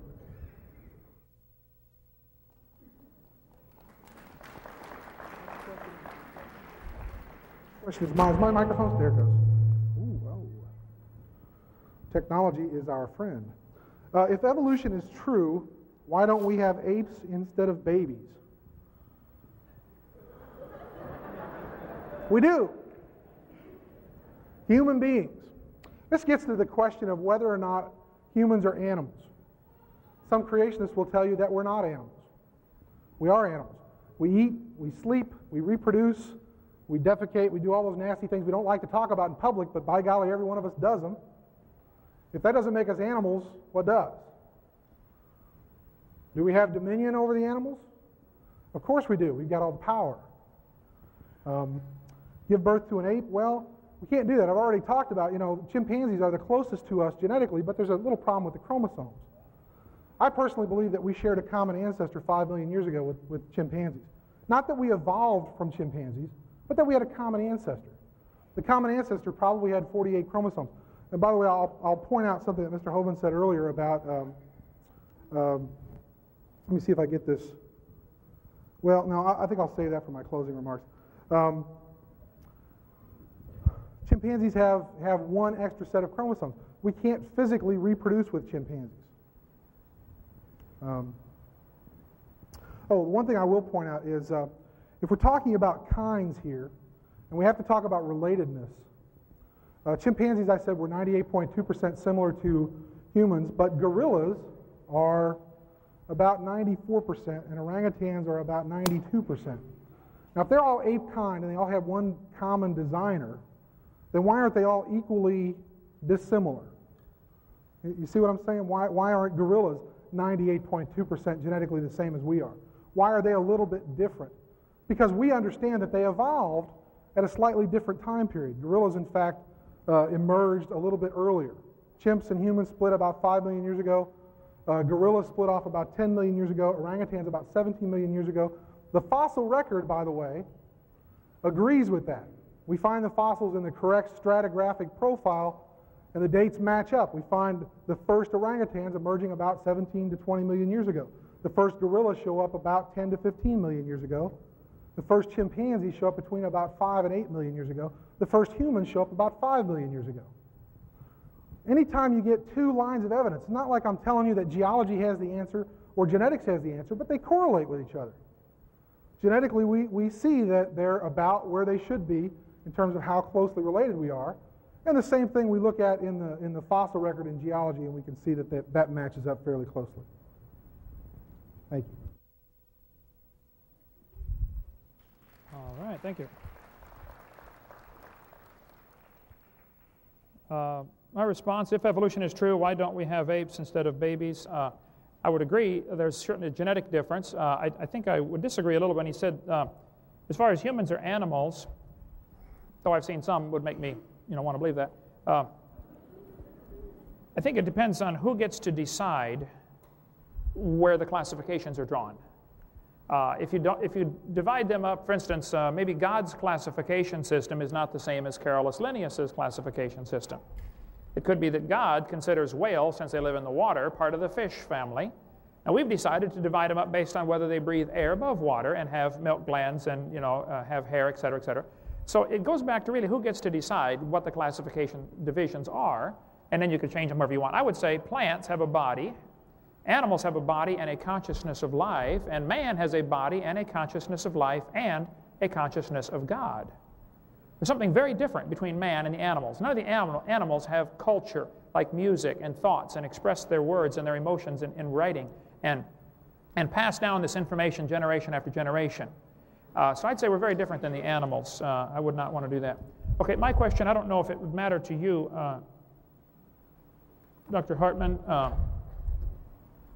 You may not even want to give a response. You certainly can if you want. The question is, where did you get your degree from, and what is it in? I get asked this question a lot, as if usually it's an indication. When someone starts attacking a man personally, which is often what it leads to, these kind of questions, and I'm not saying it is, but often it is, that's an indication they're losing the debate on common sense, logic, and other things, and so they're starting to look for an ad hominem attack on the individual. This is like the Western Union guy comes with a telegram, and you read the telegram, and you don't like what it says, so you shoot the messenger boy. That's what happened. So the question, do you have a PhD? The dictionary definition of PhD is a doctor of philosophy. I went to a small, non-accredited Christian university in Colorado Springs, Patriot University. I earned a Doctor of Philosophy degree. There's their phone number. Call them up if you don't believe me. They have about 400 students. They have about 25 graduates every year. There were 3 graduating that year with me with a PhD in education. My degree's in education. It's from a non-accredited school. I don't argue credentials with anybody. If you don't like to call me Dr. Hoven, call me Kent or Hey You or whatever I don't care, but deal with the issue, okay? The issue is not whether a person has a degree. I worked very hard for my degree. I don't know if other people work hard for theirs or not. But when a person gets to the point where they're attacking you personally, that's an obvious sign they are losing the debate. So keep that thought in mind. Thank you. Well, let me just remind everybody that I didn't ask this question. So, and I don't participate in the ad hominem, I'm not going to attack Dr. Hovind at all.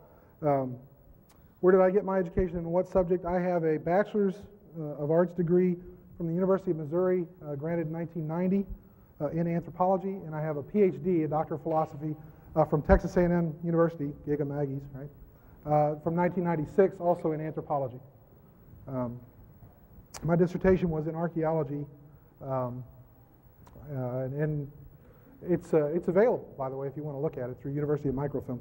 I didn't bring a copy of my diploma, but I have it hanging on my wall if anyone cares to look at it. That's the answer to that question. Oh, my question. Well, I love this question. How, if we evolved from apes, why do we have a consciousness, know what is right and wrong? Some of these are in pencil and they're kind of hard to read. How, if we evolved from apes, why do we have a conscious, know what is right and wrong, and apes do not? I work with apes almost on a daily basis. In fact, I'm on the board of governors for the Little Rock Zoo, and I'm also director of the Primate Enrichment Program. And I didn't know, by the way, I thought this would be a good time to bring this up, that y'all were taking up a collection. We're going to split the money with us. I got a little speaking fee last year when I was here, and I donated the money to the Primate Enrichment Fund at the Little Rock Zoo. So if I get any money tonight, that's where the money's going to go. We use it to buy what we call enrichment items. See, because apes are very similar to humans in terms of their consciousness, in terms of their behavior, in terms of their intelligence. You know, for example, that chimpanzees have been given human intelligence tests and have scored in the low 60s, which is just below normal for human intelligence. I wonder what they would score if they were given an ape intelligence test and what we would score on that test. See, I think they do know right from wrong. I work with these guys on a regular basis. In fact, I encourage you all to come to the zoo, and if you get out there about 9 o'clock or 9:30 in the morning, you'll see the results of this enrichment program. I've got a lot of my students that work with me out there. Let me tell you what behavioral enrichment is. Apes are kind of like humans mentally. In other words, if you just put one in a cage, and a lot of you may remember the Little Rock Zoo when they used to put the primates in the concrete cages with the bars, and they would sit there and throw feces at you or bang their head against the bars. Think about what you would do if you were locked in solitary confinement and had people come and stare at you all day and throw things at you and spit at you. You'd go crazy. And that's what the apes do. They go crazy. One of the ways we try to overcome that is providing what we call behavioral enrichment.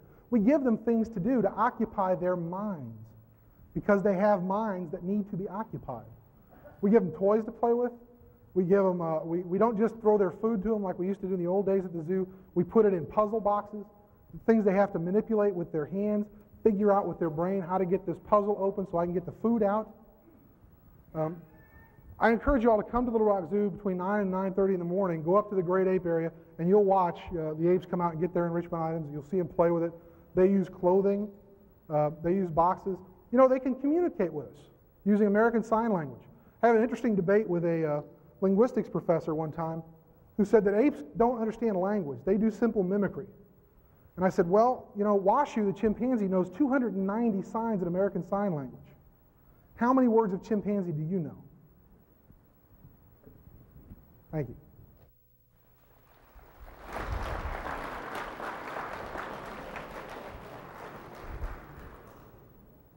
All right, let's see. If we evolved from apes, why do we have a conscious, know what is right and wrong, and apes do not?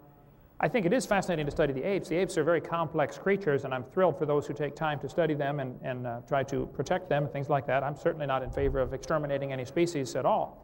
But I think the fact that the ape is such a complex creature and is able to work very well in his environment is proof he was designed by a very intelligent designer.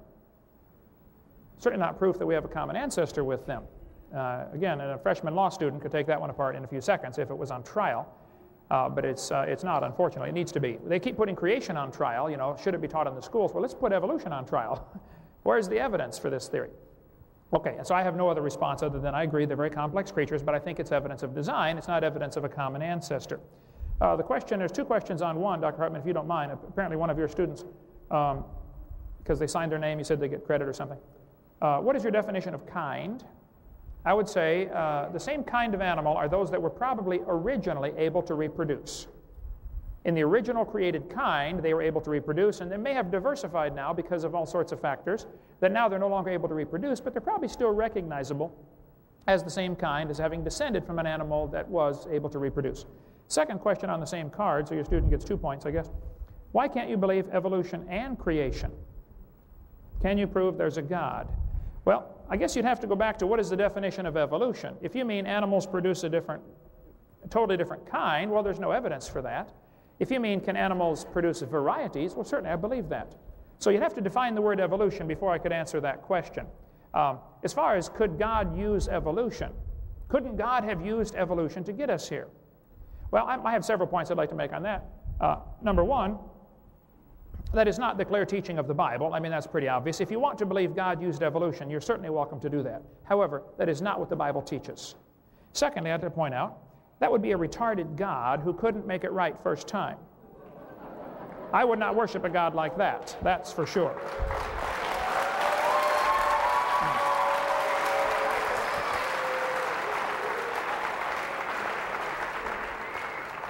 My personal unbiased opinion is that people who believe in theistic evolution are trying to find a nice little God that they can put in a box someplace and control him because they don't want him controlling their lifestyle.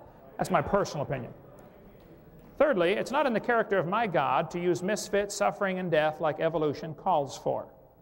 Evolution calls for blind chance, randomness, nobody knows what's going on, let's just toss it out and see what happens. That's not in the character of the God that I worship. Fourthly, it nullifies the need for the death of Christ. If there was already death here in the world, if creation is true, then man brought death into the world, and death is a terrible thing. If evolution is true, death brought man into the world, and death is a wonderful thing because that's how we get ahead. See, if evolution is true, one species has to, or one animal within the species has to evolve a little better than the rest, and the rest of them have to die in order for the good one to take over the living space. That's Adolf Hitler's philosophy exactly. Number 5, there's no evidence for evolution anyway, so why compromise a perfectly good Bible with a dumb theory like that?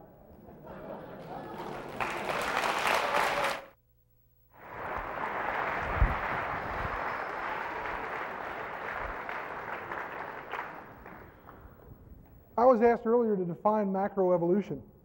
Macroevolution is simply an accumulation of microevolutionary change over time such that you no longer get two species who are capable of mating naturally and producing fertile offspring. That's what Dr. Hovind just said happened. You have animals branching out until they're no longer able to reproduce. That's macroevolution, and I'd like the 250,000 in small bills delivered to my office. I mean, that's it, folks. That's our definition of macroevolution. It's the definition that's in all the science textbooks. That's macroevolution in a nutshell. You get enough accumulated microevolutionary changes until you can't have two species mating and producing the same kind of animal anymore. That's it. In fact, I put the chart up there and I explained it to you. That's what it is. Why can't you believe evolution and creationism? I don't see why you can't. I don't think that if you're a theistic evolutionist or whatever term you want to call them, that you're necessarily putting God in a box. Trying to control God. I think it's people that are trying to figure out a way that they can merge their faith, their belief, their notion of spirituality with what their eyes and their mind tells them, what we observe about the natural order of the world. You know, there has to be a way. If I believe, and I'm using the I rhetorically, if I believe there's a God, but I also understand that evolution is the way things work, then I'm going to try and put the two things together, and I don't think they have to be mutually exclusive. Can you prove there is a God? You know, I wouldn't try to make such an offer, but you know, the offer, the $250,000 offer, you could just as easily twist it around and say, I'll offer anybody in the room $250,000 if they can offer me proof that God exists to my satisfaction, because that's what Mr. Hovind is saying. You have to prove it to my satisfaction in order for me to give you the money.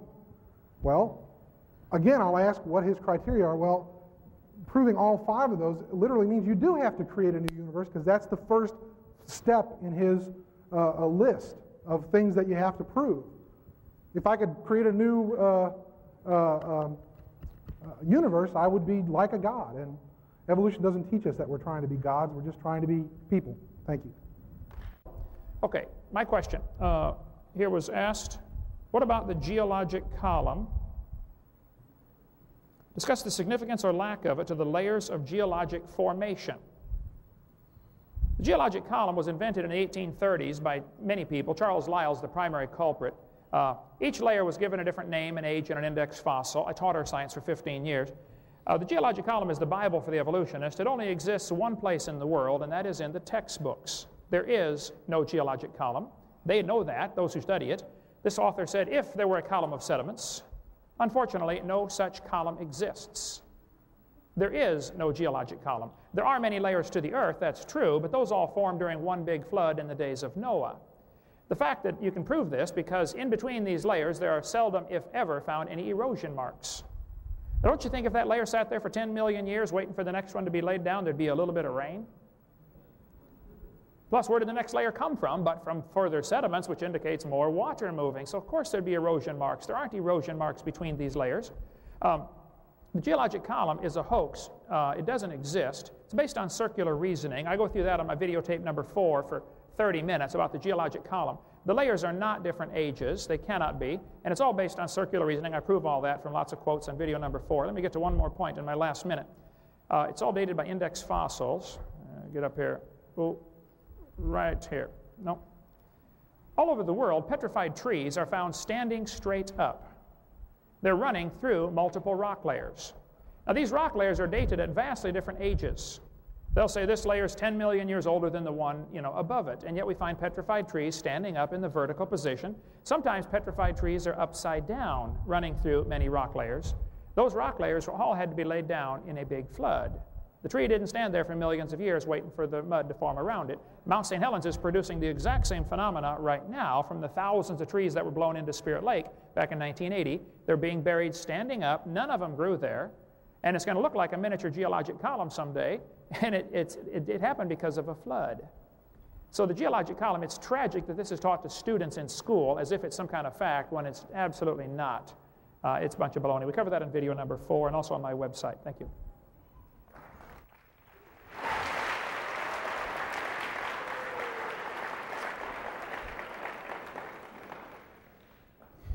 The geologic column doesn't necessarily exist in someone's mind. There probably is no place on Earth where you're going to find a 4.5 billion year old layer and every single layer in between. Because of the natural processes of the Earth, the way we understand the natural processes of the Earth, we have two basic processes, deposition and erosion. Deposition puts things down and erosion takes things away. To say there's no evidence that there was any stability, well, I would ask about the Lake Tanganyika footprints, the hominid footprints that are 3.2 million years old. There was a layer of volcanic sediment deposited. Some early humans, early hominids, walked across the ash layer, and then there was another volcanic eruption that buried the footprints, so that obviously there had to be some point in time when that landscape was stable. People were walking across it. It didn't just all appear in one instance. In fact, where did these footprints come from if all the human beings were being wiped out in this single flood instance, and the ones that survived were all on the ark, safe and sound? Who were these folks that were walking across, leaving these footprints in these layers where there should be nothing in between these layers? Because the layers all were put down at the same time.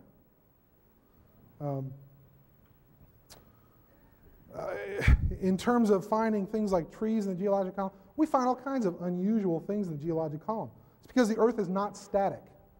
It moves around a lot. In fact, if you want to understand stratigraphy, which is the science, the study of the layers of the Earth, and you'll learn this in geology class, you have to understand that we talk about layers being deposited, the oldest ones first, kind of like building a layer cake. You put the first layer of cake on, put a little icing on it, put the next layer on top. Which one was there first? The one at the bottom. But we also talk about that in a conformable sequence. That means where there hasn't been any evidence of earthquakes or volcanism or things where things get shifted around, things get mixed up. That's quite common, and you have to be able to read the Earth. I have to stop there, but thank you. Oh, I guess I have the next question. This one says, Mr. Hartman, why do you think people should have more than one religion? And if you read the Bible, why do you teach evolution? I mean, the answer is clear, black and white. I don't think people should have more than one religion. I think you should have whatever religious beliefs you're comfortable with. Religious beliefs, lack of religious beliefs. I'm not going to dictate to you how you should believe, whether you should not believe. That's why I don't stand up here and tell you that if you accept evolution, you must reject God, any more than I will say if you accept God, you must automatically reject evolution. If you read the Bible, why do you teach evolution? I mean, the answer is clear, black and white. Boy, not everybody reads the Bible. What do we do with those people? We just tell them they're wrong. They're all going to hell, by the way, even though they may never have seen a Bible. What do we do about all the people that died before the Bible was written, or while it was being written, before they had a chance to read it? Where are they right now? We're just going to automatically, off the cuff, condemn these people. Well, I don't think we can do that. I don't think that, you should necessarily say, okay, this is my religious belief, and it should be yours because I'm right. And that's the only basis for this, because the Bible is a book of faith, right? You believe it or you don't believe it. If you believe it, well, great, good for you. How many different versions of the Bible are there? Just one? Oh, I don't think so. There are different interpretations. My Catholic Bible, when I was growing up, has extra books in it. The books of the Apocrypha. I'm sorry? Heresy. Okay. Now I'm going to be heckled. Thank you. I appreciate that. Talk about ad hominem attacks, right? Thank you. I won't, by the way, return the favor. I won't do that. There's a billion Catholics in the world. They're all wrong. We're right. We know we're right because we're who we are. I'm divinely inspired. I know I'm right. Somebody else makes the same claim. It's the same thing we're doing up here in this debate. Stand up right now if you walked into this room believing that evolution was the be-all, the end-all, the word and the way, and now you've changed your mind. Or vice versa. I'm a Bible-thumping Christian, by golly, but you know what? I'm going to throw my Bible in the trash can because I don't believe it anymore. Did we change anybody's minds that radically tonight? It's not going to happen. I could be standing up here, an audience of Baptists, an audience of Presbyterians. I've given debates and lectures to Unitarian churches, to Catholic churches, to Lutheran churches. I listened. During the break, I had a gentleman come up and tell me that, basically I was misguided, I was evil, I had these evil followers. I don't know where that, but he loved me. He said, but I love you. You're evil, you're a bad fellow, you're teaching our children all these bad things, but I love you. Well, I appreciate that. Thank you.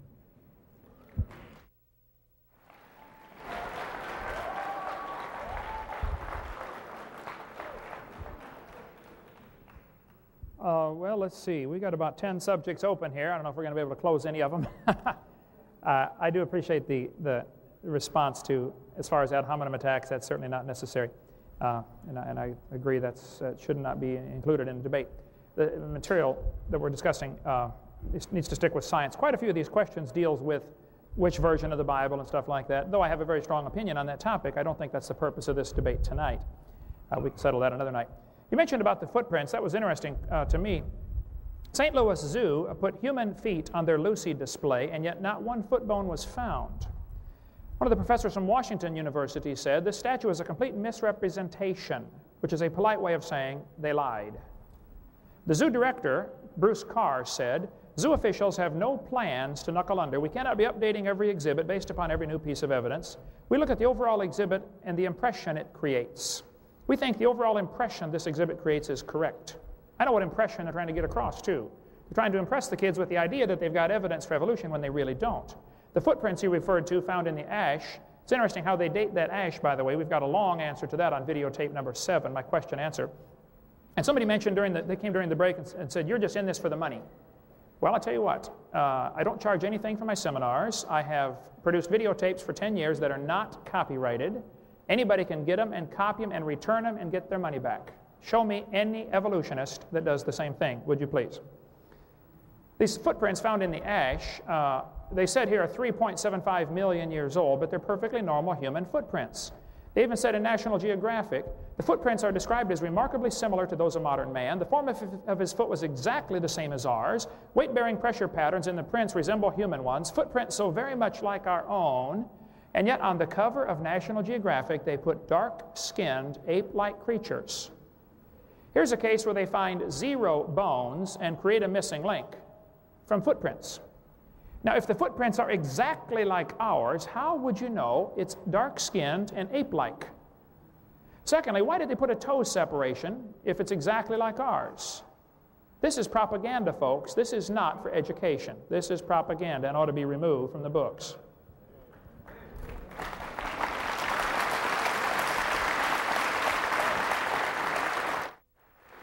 Oh, I think one more. I need my mic on. There'll be one more question from each gentleman, and then we'll have the closing remarks after that. So one more question each. Can we take like a 2-minute break before the closing remarks? Sure, we can. Because I want to get some more water. Good. All right. I got Oh, half of my. thanks. I did not get time to call up the slides that I have for this one, but I cover this pretty thoroughly on my video number 6 about the fossil record and the sorting of the fossils. The question says, please explain the order in the fossil record from simple to complex. If you use your infamous bird bones and clams argument, please keep in mind that there are far more than birds and clams. Okay, let me explain what the bird to clam argument is. What has happened in the early 1800s, some people decided evolution is true, and now we must go look for the evidence. So they start with the preconceived idea that evolution happened, and they did nothing but follow Aristotle's old chain of being, that you start with the simple and go to the complex. Evolution is nothing more than a regurgitation of Aristotle's theory from 2,004 or 500 years ago, whatever it was. The sorting of the fossils in the fossil record, first place, there is no clear sorting to the fossils. And even major evolutionists will tell you, look, folks, it's silly for the creationists to be arguing about the order of the fossil record because there is no good order to the fossil record. The fact is, I think clams are generally found at the bottom of the geologic column, though not always. I mean, clams are found on top of Mount Everest. But clams are generally found at the bottom because they're already at the bottom. I mean, when a flood comes, they're the first ones going to be buried, obviously. So I think they're buried, birds are buried on top because birds are going to be the last ones to drown in a flood. They fly around till they run out of gas. So they're sorted based upon their habitat. Secondly, they're sorted based upon their intelligence. As best anybody can figure out, clams are not too bright. Thirdly, they're sorted based upon their mobility. Clams cannot run very fast.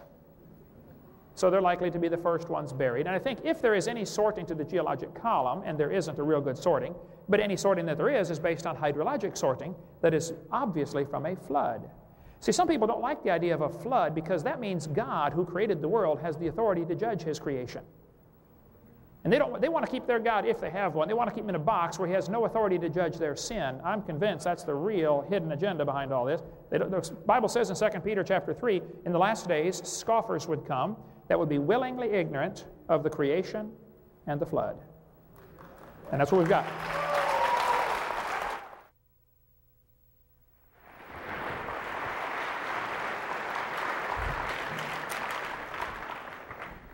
Well, first of all, if there's no order, then there can be no sorting, so that the clams wouldn't be at the bottom because they were stupid and the birds at the top because they were smart enough to fly away from it. They would be all mixed up. You wouldn't find the dumb animals at the bottom and the smart animals at the top. You simply would find everything all mixed up. The rest of the question, which I don't think Mr. Hovan got to, it's difficult to read, admittedly. If you use your infinite bird and bones and clams arguments, please keep in mind that there are far more than birds and clams, and explain why the lighter, less dense creatures are near the bottom. Well, you know, if the dinosaurs got caught in the flood, and you know, maybe Noah did take two of each kind of dinosaur, two dinosaur kind, but the rest of them certainly got wiped out in the flood. They're heavy. Shouldn't they sink to the bottom? Heavy things sink to the bottom when they drown.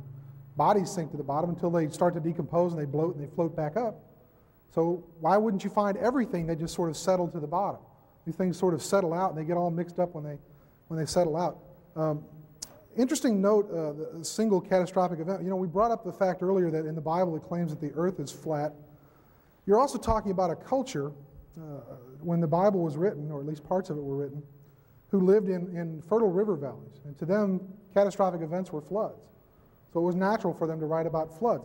It's interesting that you don't find cultures that live in the desert necessarily writing about floods in their creation stories. They write about other kinds of creation. The Australian Aborigines, for example, who live in a desert, they talk about how the ancestors sang the world into creation. It's a really beautiful story. If you're not familiar with it, you should read it. Because I don't just read, you know, the biblical creation stories. I read lots of different creation stories.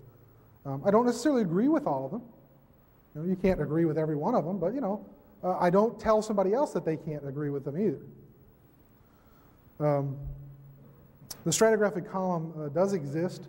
We use things like biological correlation. You can go to one stratigraphic layer in one part of the country or the world and find an organism trapped in a particular layer.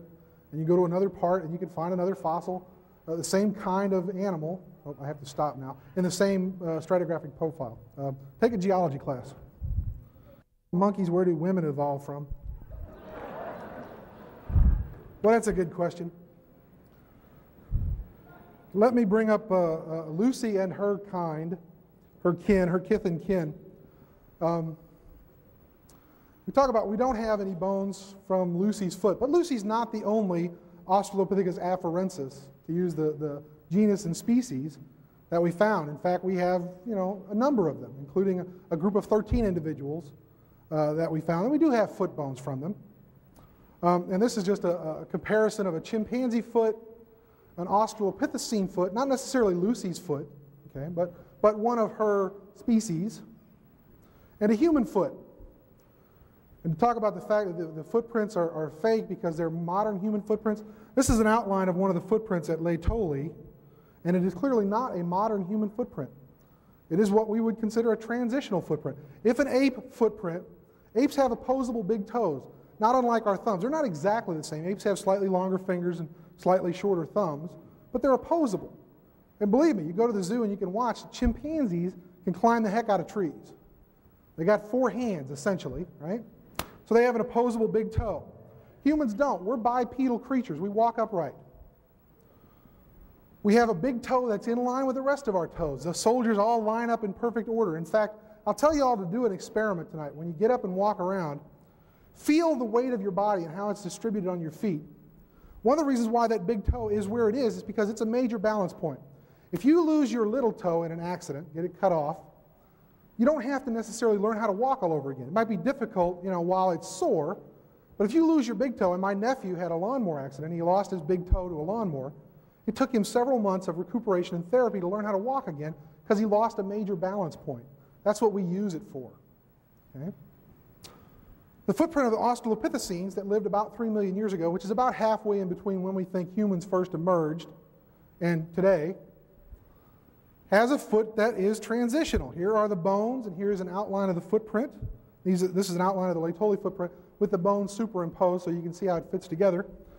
The big toe is off at an angle. It's not opposable like you would expect to see an ape footprint. It's not straight in a line like you would expect to see a modern human footprint. Okay? It is what we call a divergent big toe. It's off at a slight angle. Now, if I'm going to tell you that in evolutionary terms, we transitioned, we went from a quadruped, an ape-like creature that had opposable big toes, to a bipedal human-like creature that doesn't have an opposable big toe, the transition has to be somewhere in the middle. It can't be fully opposable and it can't be in a straight line. It's somewhere in between, and that's, by golly, what we see here, somewhere in between. And I'll stop there. Would you like me to leave this up, or? Yes, if you don't mind, that would be great. There are 2 books we have on our table over here that deal with this subject. One is called Bones of Contention, which goes through the information about the Lucy, the Australopithecines. The one that was labeled Lucy in National Geographic 1985 was not Lucy's knee, at least, was not Lucy's knee at all. Donald Johanson let that one slide by. I've got, I think, all of Donald's books at home. Lucy, if the toe is slightly separated, again, I point out, folks, you're finding a bone in the dirt. You don't know that it had any kids. And as far as the way they date those layers, it's really hilarious when you get into it to see how these layers are dated. If we had time, I didn't quite get time to call it up because we're jumping back and forth so many subjects here, but the layers of ash are dated by typically potassium-argon dating. We cover that for probably 30 minutes on videotape number 7 and also on my website, drdino.com, with some of the wild dates that are obtained by potassium-argon dating. A layer of ash called the KBS tuft had been dated for years at being 212 million years old. They dated it several different ways. Everybody agreed that's 212 million years old, until Richard Leakey found a perfectly normal human skull under the KBS tuft. Now they have to go back and redate the KBS tuft because they know their date wasn't right. Well, the only reason you know it wasn't right is because it didn't match your preconceived idea of evolution. I don't have time. We've got less than a minute. I can't even get my slides up for this, but a person that goes barefoot all of their life has a foot that's a different shape and wider. The width-to-length ratio is different than a person that wears shoes all their life. The opposable toe that they put on the footprints in the Laetoli ash over there is not what the footprints showed. I mean, you can read the National Geographic article. It says his form of his foot was exactly the same as ours. So to try to claim that this is a missing link, I think, is silly. First place, all you have are the footprints. And they create these missing links to try to impress the kids that they have some kind of evidence for evolution. There is none. All we have are apes today, and humans today, and chimpanzees today, and there's no intermediates. That just proves the same designer created them all. This subject, I feel, is extremely important.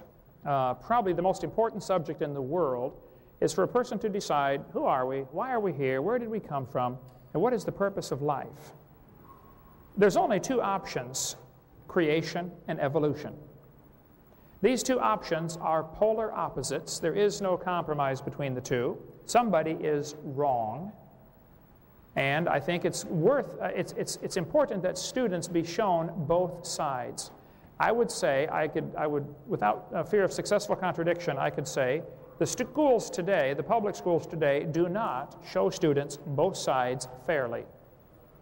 The evidence is only given that supports the one religion of evolution. The students are not shown evidence to support creation. For instance, if they notice, they'll point out to the students that you have 2 bones in your wrist, the radius and the ulna. The whale has 2 bones in his flipper. You know, the bat has 2 bones in his forelimb. And then they will say, see, this indicates a common ancestor. Now hold on just a minute. That indicates a common designer. But that is never mentioned in the textbooks. If you really want to be fair and give the kids an education, then you give them all of the options. If you're trying to indoctrinate, of course, then you hide some of the evidence from them or some of the interpretations of the evidence. The Bible's pretty clear that the invisible things of Him from the creation of the world are clearly seen. They are without excuse. Nobody's going to stand before God Judgment Day and say, the evidence pointed me toward evolution. No, no, you decided to interpret the evidence that way. You could just as easily have decided to interpret the evidence for a creator if you wanted to.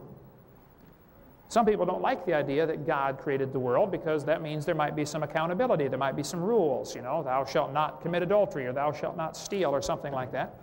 And I'm not saying that every person who believes in evolution is wicked, but I've met an awful lot of people who like the theory because it justifies their lifestyle.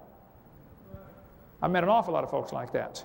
Look, if I was going to invent a God, I would not invent one that tells me I can't do certain things that I like to do. The Christian God would be the last one somebody would invent, because He tells you thou shalt not do some things, and that's just natural. You want to do some of those things that He says you shouldn't do. The God of the Bible is not the God of our imagination. It's the God of the universe that created everything. And there's going to be no excuse. When we stand before Him, every knee shall bow, and you will be judged according to God's Word. The Bible says, though, in 2 Thessalonians, that God shall send them strong delusion that they should believe a lie. My 30-year study of this has led me to the conclusion that evolution is a lie, and those who believe it are deluded. We see evidence for microevolution, and they are deluded into believing that that is evidence for macroevolution and cosmic evolution and the other ones that I gave. There are 6 different meanings, folks. One of them is scientific. The other 5 are purely religious, and they are delusion. If you want to believe them, that's fine. I don't care what you believe. But don't teach that to kids in school. Now, if you want to teach your kids at home, keep your religion at home, okay? Teach them you came from a monkey if you want, or teach them you came from a rock if you want. I don't care what you want to teach your kids at home. But I object to them using my tax dollars to spread this stuff in our schools. See, these 2 theories are polar opposites. If creation is true, there's a creator. It's plain and simple. Some people don't like that idea because it chaps their hide.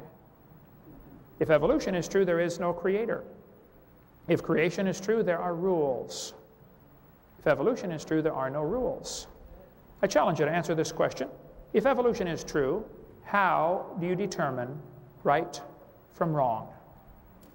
I had a student tell me at Pennsylvania at a public school. I speak in a lot of public schools. I was in 5 last week. This kid told me in the public school, he sat on the 2nd row, he said, Mr. Hovind, I'm an atheist. I said, really? He said, yes, there is no God. I said, are you sure? He said, oh, I'm sure. I said, well, tell me, son, if you're sure there's no God, how do you determine right from wrong? He said, oh, that's easy. I decide if something is right or wrong because, he said, I'm the God of my own universe. I said, well, I'm glad to hear about that, son, because I'm going to shoot you in 5 minutes. He said, you can't do that. I said, oh, yes, I can. You see, I'm the God of my own universe, and I decided it's fine for me to shoot you.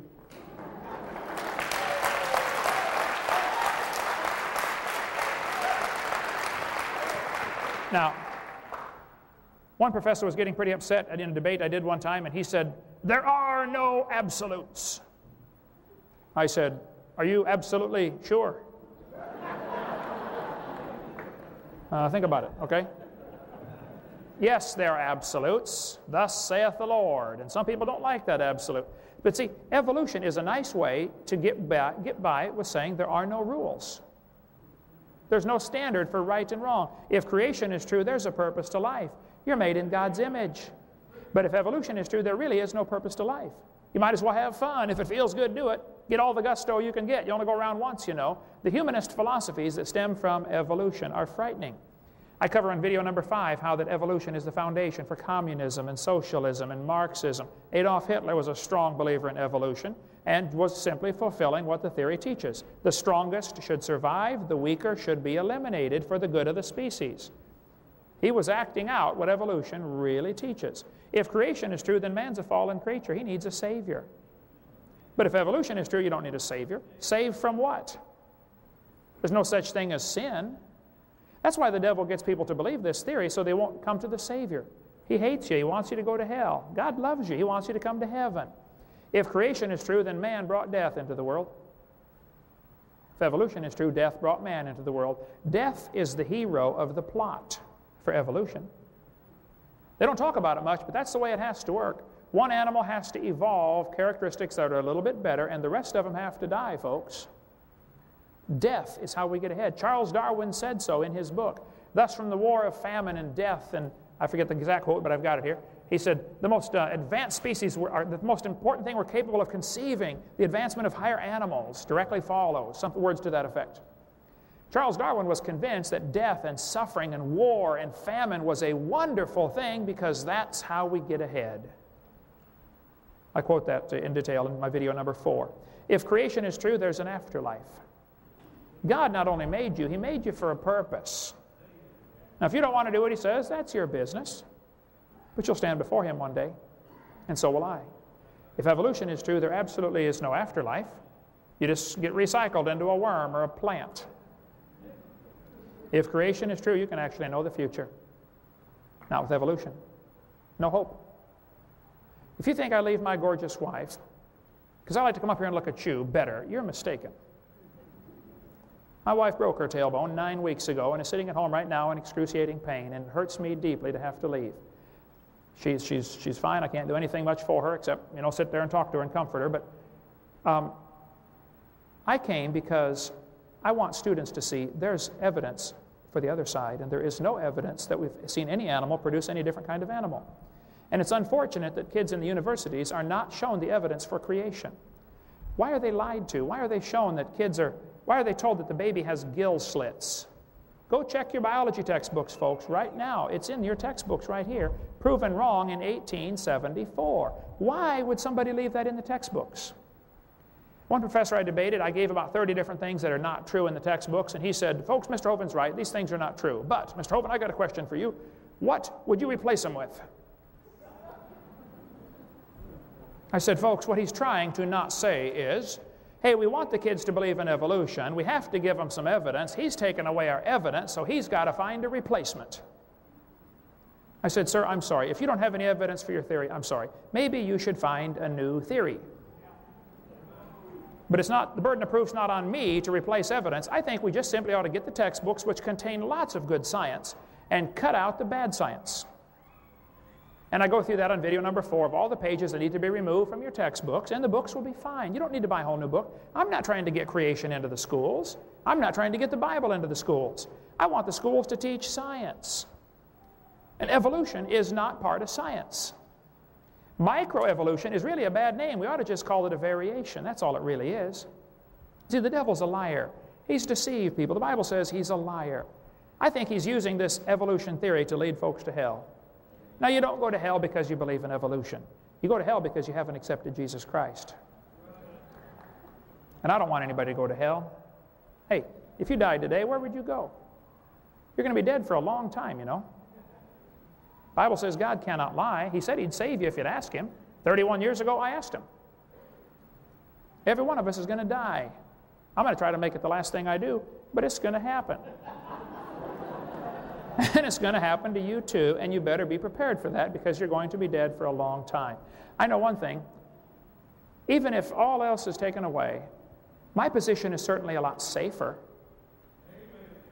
If I'm wrong, I haven't lost a thing. I've had a wonderful life.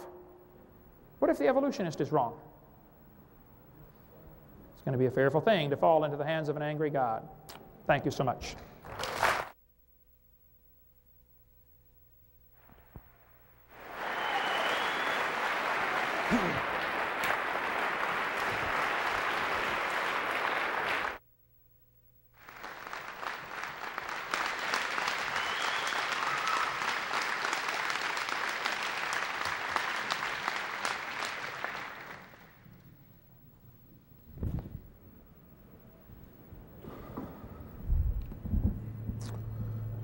Purpose to life.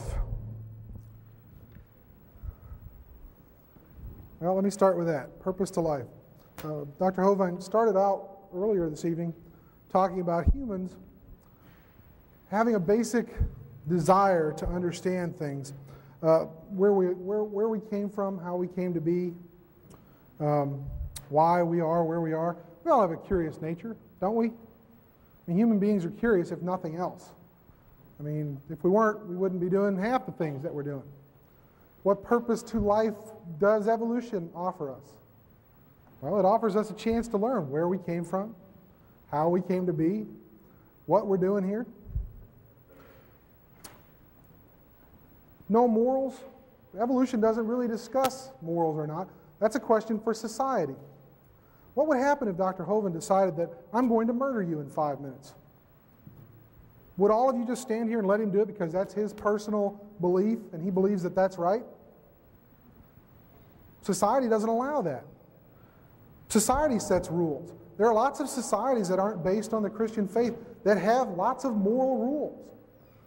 People understand right from wrong whether it's dictated to them in a religious doctrine or not. We have to have rules if we're going to live in a society. Don't we? See, if you look at, I also teach about different cultures in the anthropology department. If you look at a hunting and gathering society, a small group of people, 25 people, living together in a certain area, and they sort of wander around the landscape hunting and gathering for a living, they don't have a whole lot of rules because there's only 25 of them. 25 people, they all know each other. They all know if you screw up. They know if you took it into your own mind to murder somebody else, They're not going to let you get away with it. But what happens when society starts to grow? There are more and more and more of us. How many people do you think are in this room right now? 100, 200 people? Could we all get along the same way? We have to set down some kind of rules. How many people in here have ever broken a law in your life? Raise your hand if you've ever. Speed limit. That's a law. That's wrong, folks. But, you didn't get caught. Or maybe you did get caught and you had to pay a little fine. How many people have ever murdered somebody in here? Raise your hand if you've committed murder. Well, nobody's going to raise their hand because the rest of us are going to turn around and go, they did it. It's because we as a society decide what rules we're going to live by, what rules we're going to have to obey. And there are sort of minor rules and major rules. You have to understand how society functions, how culture functions. Culture didn't just appear overnight either. It's evolved. Lots of the great state-level societies, the Western world is included in this, have rules that are based on religious doctrines. The Egyptians had rules. The Aztecs had rules. Some of them were pretty nice rules and some of them were pretty evil rules or bad rules. Depends on your way of looking at things. We don't necessarily excuse them. All westernized societies that are based on Christianity aren't always good. Now, the Muslims will attest to that during the 12th and 13th centuries when the Crusades were happening. A group of religious people got together and decided to go out and convert or kill people if they didn't want to be converted. Well, Dr. Hovind was also spending a great deal of time saying that we want evidence. Show me the evidence. Like, show me the money. Show me the beef. Where's the beef? Give me the evidence. He's holding us up to a standard that he doesn't want to participate in. Here's my offer. Here's my proof. It's in this Bible. Believe it or don't believe it. If you don't believe it, boy, are you going to be in trouble. Maybe, maybe not. There are an awful lot of people, evolutionists aside, take the evolutionists out of the equation. There are lots of other people who are devoutly religious, hold very deep religious beliefs, who would argue that point, just as vehemently as he would argue his point. But see, most of the people in this room agree with him, so he's right. The other people are wrong. We know they're wrong. They lose. Boy, don't you wonder why there's so much strife in the world? Why we all can't get along? Why can't we? Why don't we all agree? If this is the truth, there's an awful lot of people being deceived. Maybe they are. I'm not telling you they are, they aren't. That's not what I'm here to do. That's for you to decide for yourself. personal decision. I don't think it's fair to hold somebody up to a level of proof that you're not willing to hold yourself up to. What benefits do we get from evolution? I think he mentioned that there weren't any. How many of you here have been vaccinated for any number of diseases? Anything. Measles, smallpox, polio, all of that came out of evolutionary studies. We studied viruses, we studied bacteria, we studied parasitology. We look at parasites, things that make us sick. And we come up with ways to combat them that are a direct result of evolutionary studies. We understand how these things came to be, how they live. Viruses are weird little creatures. We're not really sure if they're alive or not. They're sections of DNA, they're fragments of DNA that invade your cells, right? Like the flu virus. And it does weird things to your cells, and we have to figure out a way to combat it. How many of you had a flu shot this year? I had one. I have to get one if I work at the zoo. Anybody get the flu regardless of having the flu shot? Because there are different strains of flu out there. And they're evolving. They're constantly new ones. They're becoming resistant to our antibiotics.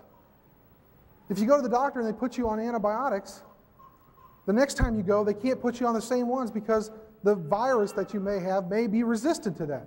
That's evolution.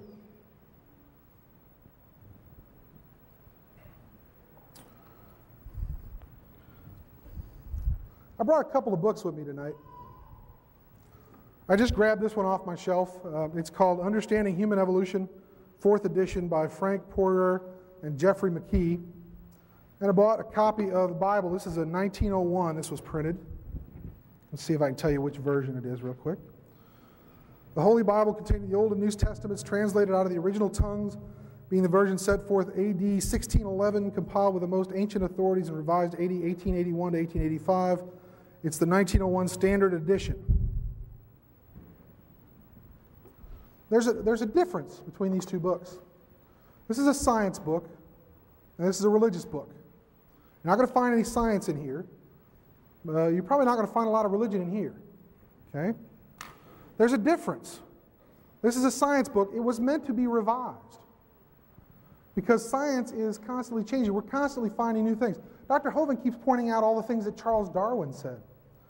Most evolutionists would say, well, Charles Darwin he set forth a lot of our basic understanding of evolution, but we don't simply hold up Darwin and say, he was right. It's all natural selection. It's everything he said is correct. We've revised his theories. This is the 4th edition of this book. Every 2 or 3 years, we revise what's in the book because we learn new things. We're constantly learning new things. We know more now than we knew 140 years ago when Darwin wrote The Origin of Species. He didn't know about Gregor Mendel's work with the pea plants from the 19th century. That wasn't rediscovered until the early 1900s. He didn't understand DNA. If he had, he probably would have written a little bit different version of his theory, the same way we're doing today. We revise the science books. We're not trying to deceive anybody. If you pick up a book from the 1960s, there will undoubtedly be errors in it because we've learned new things. 100 years ago, we didn't understand that bacteria could cause diseases. 150 years ago. Now we do. Should we not put that in the science book? Should we not revise the theory? We have to. This book was not designed to be revised. Right? We can't use this simply to explain all of nature. God gave us a curious nature, and then he said, all the answers you need are here. Why do we have a curious nature? Why do humans seek to understand where we come from? I know a lot of you are anti-Catholics. I got that from the heckling I got earlier.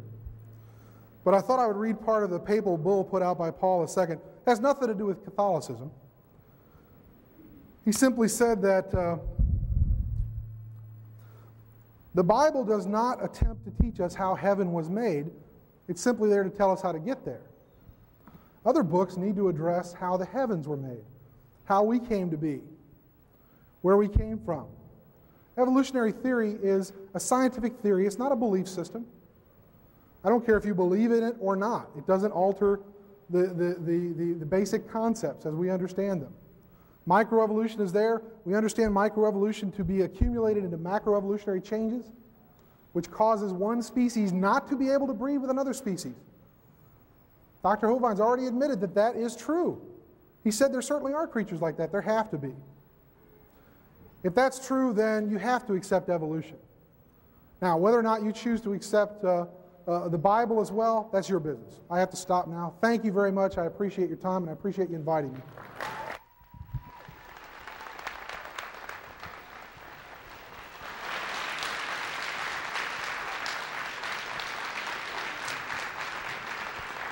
First of all, I say thank you, both of you guys, for coming. Give both of them a round of applause, would you?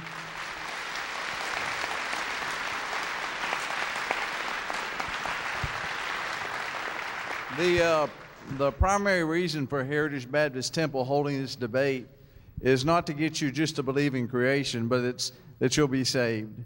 And you know what? If you're not saved, not only will you not make heaven, but you're missing a great life that God has for you. Our desire is not that we're putting our thumb on you and making you feel ignorant and making you feel strange, but our desire is, hey, we know what it means to be saved and what a blessing it is. So why don't you just look to the truth? You know, the Bible says in Isaiah 45:22, look unto me and be ye saved, all the ends of the earth. Listen, God loves you. In Jeremiah 31, he says he draws you with an everlasting love. Why don't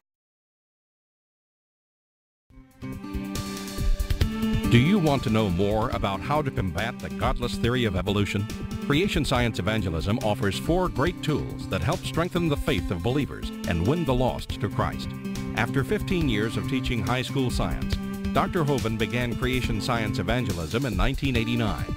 We are a ministry that is dedicated to providing tools which will help you combat the evolution philosophy that is destroying the faith of millions every year. The first tool Creation Science offers is their powerful, life-changing video series. Over the last 12 years, well over 1 million videotapes of Dr. Hovind's seminar have circled the globe. They are reaping a harvest of souls for the kingdom of Christ, as well as helping restore the faith of many thousands confused by the evolution propaganda to which they've been subjected. These videos are available in English, Russian, French, Spanish, Japanese, and sign language. The Age of the Earth, first of the 7-part series, teaches that God created the universe about 6,000 years ago in 6 literal days. Could this be true? Can it be scientifically proven that the Earth is not billions of years old?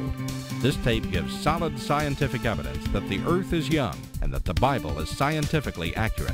How did the environment of the original creation differ from ours today? And how would this allow men to live over 900 years? Can Christians have a good explanation for the existence of dinosaurs? Could some dinosaurs still be alive today? These and many more questions are covered in the 2nd and 3rd part of the series. Evolution has permeated public school textbooks with false and fraudulent information. This video exposes nearly 30 lies commonly found in textbooks. Every public school student, teacher, and school board member needs to watch part 4 of this series. Find out if you have been lied to in your textbooks. Discover the terrible difference evolutionary beliefs have made in the past as well as in recent history in our video number 5. Dictators throughout time have used their evolution-based philosophies to rationalize their brutal actions. Learn how evolution propaganda is being used today to prepare people for the New World Order. This is just a taste of all the information the 17-hour seminar series has to offer. Also available are college courses that expand on the seminars in great detail. For those who can handle a more confrontational atmosphere, our debate series is just for you. I said, now, Mr. Patterson, if you think the tailbone is vestigial, I, Kent Hovind, will pay to have yours removed. Dr. Hovind has debated a wide range of atheists and evolutionists all over the country, and you're sure to find these 12 debates very exciting. These would be perfect to present to that scientifically minded person who likes to argue their point. Our topical series includes exciting topics like why evolution is stupid, public school presentation, children's video about dinosaurs, the Bible and health, Leviathan, the fire-breathing dragon, and many more. Creation Science also offers a variety of visuals, like the longevity chart, which presents the entire lineage of Adam to Joseph as given in Genesis. It's exciting to see exactly how many generations were alive at the same time. Hundreds of books on a variety of subjects, videos on incredible creatures that defy evolution, t-shirts, fossils, and more. Make Creation Science Evangelism the one-stop shopping center for your creation material needs. Our two websites, www.drdino.com and www.dinosauradventureland.com, provide our second tool for evangelism. drdino.com is packed with lots of information, from charts and graphs to articles and frequently asked questions. This is also where you will find more information on all of the products CSE has to offer. DinosaurAdventureland.com is great for the kids.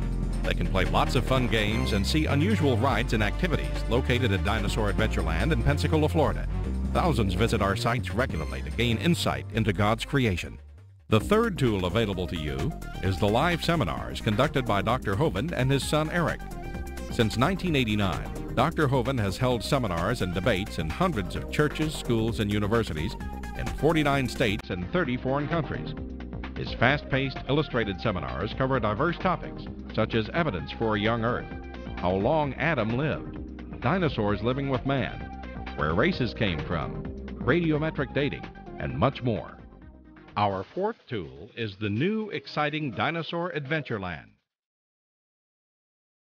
Many thousands have come from all across America to visit our museum, creation bookstore, science center, and theme park, where God gets the glory for science. Our unusual swings, rides, and activities each have a science lesson as well as a spiritual lesson, and captivate everyone from age 4 to 94.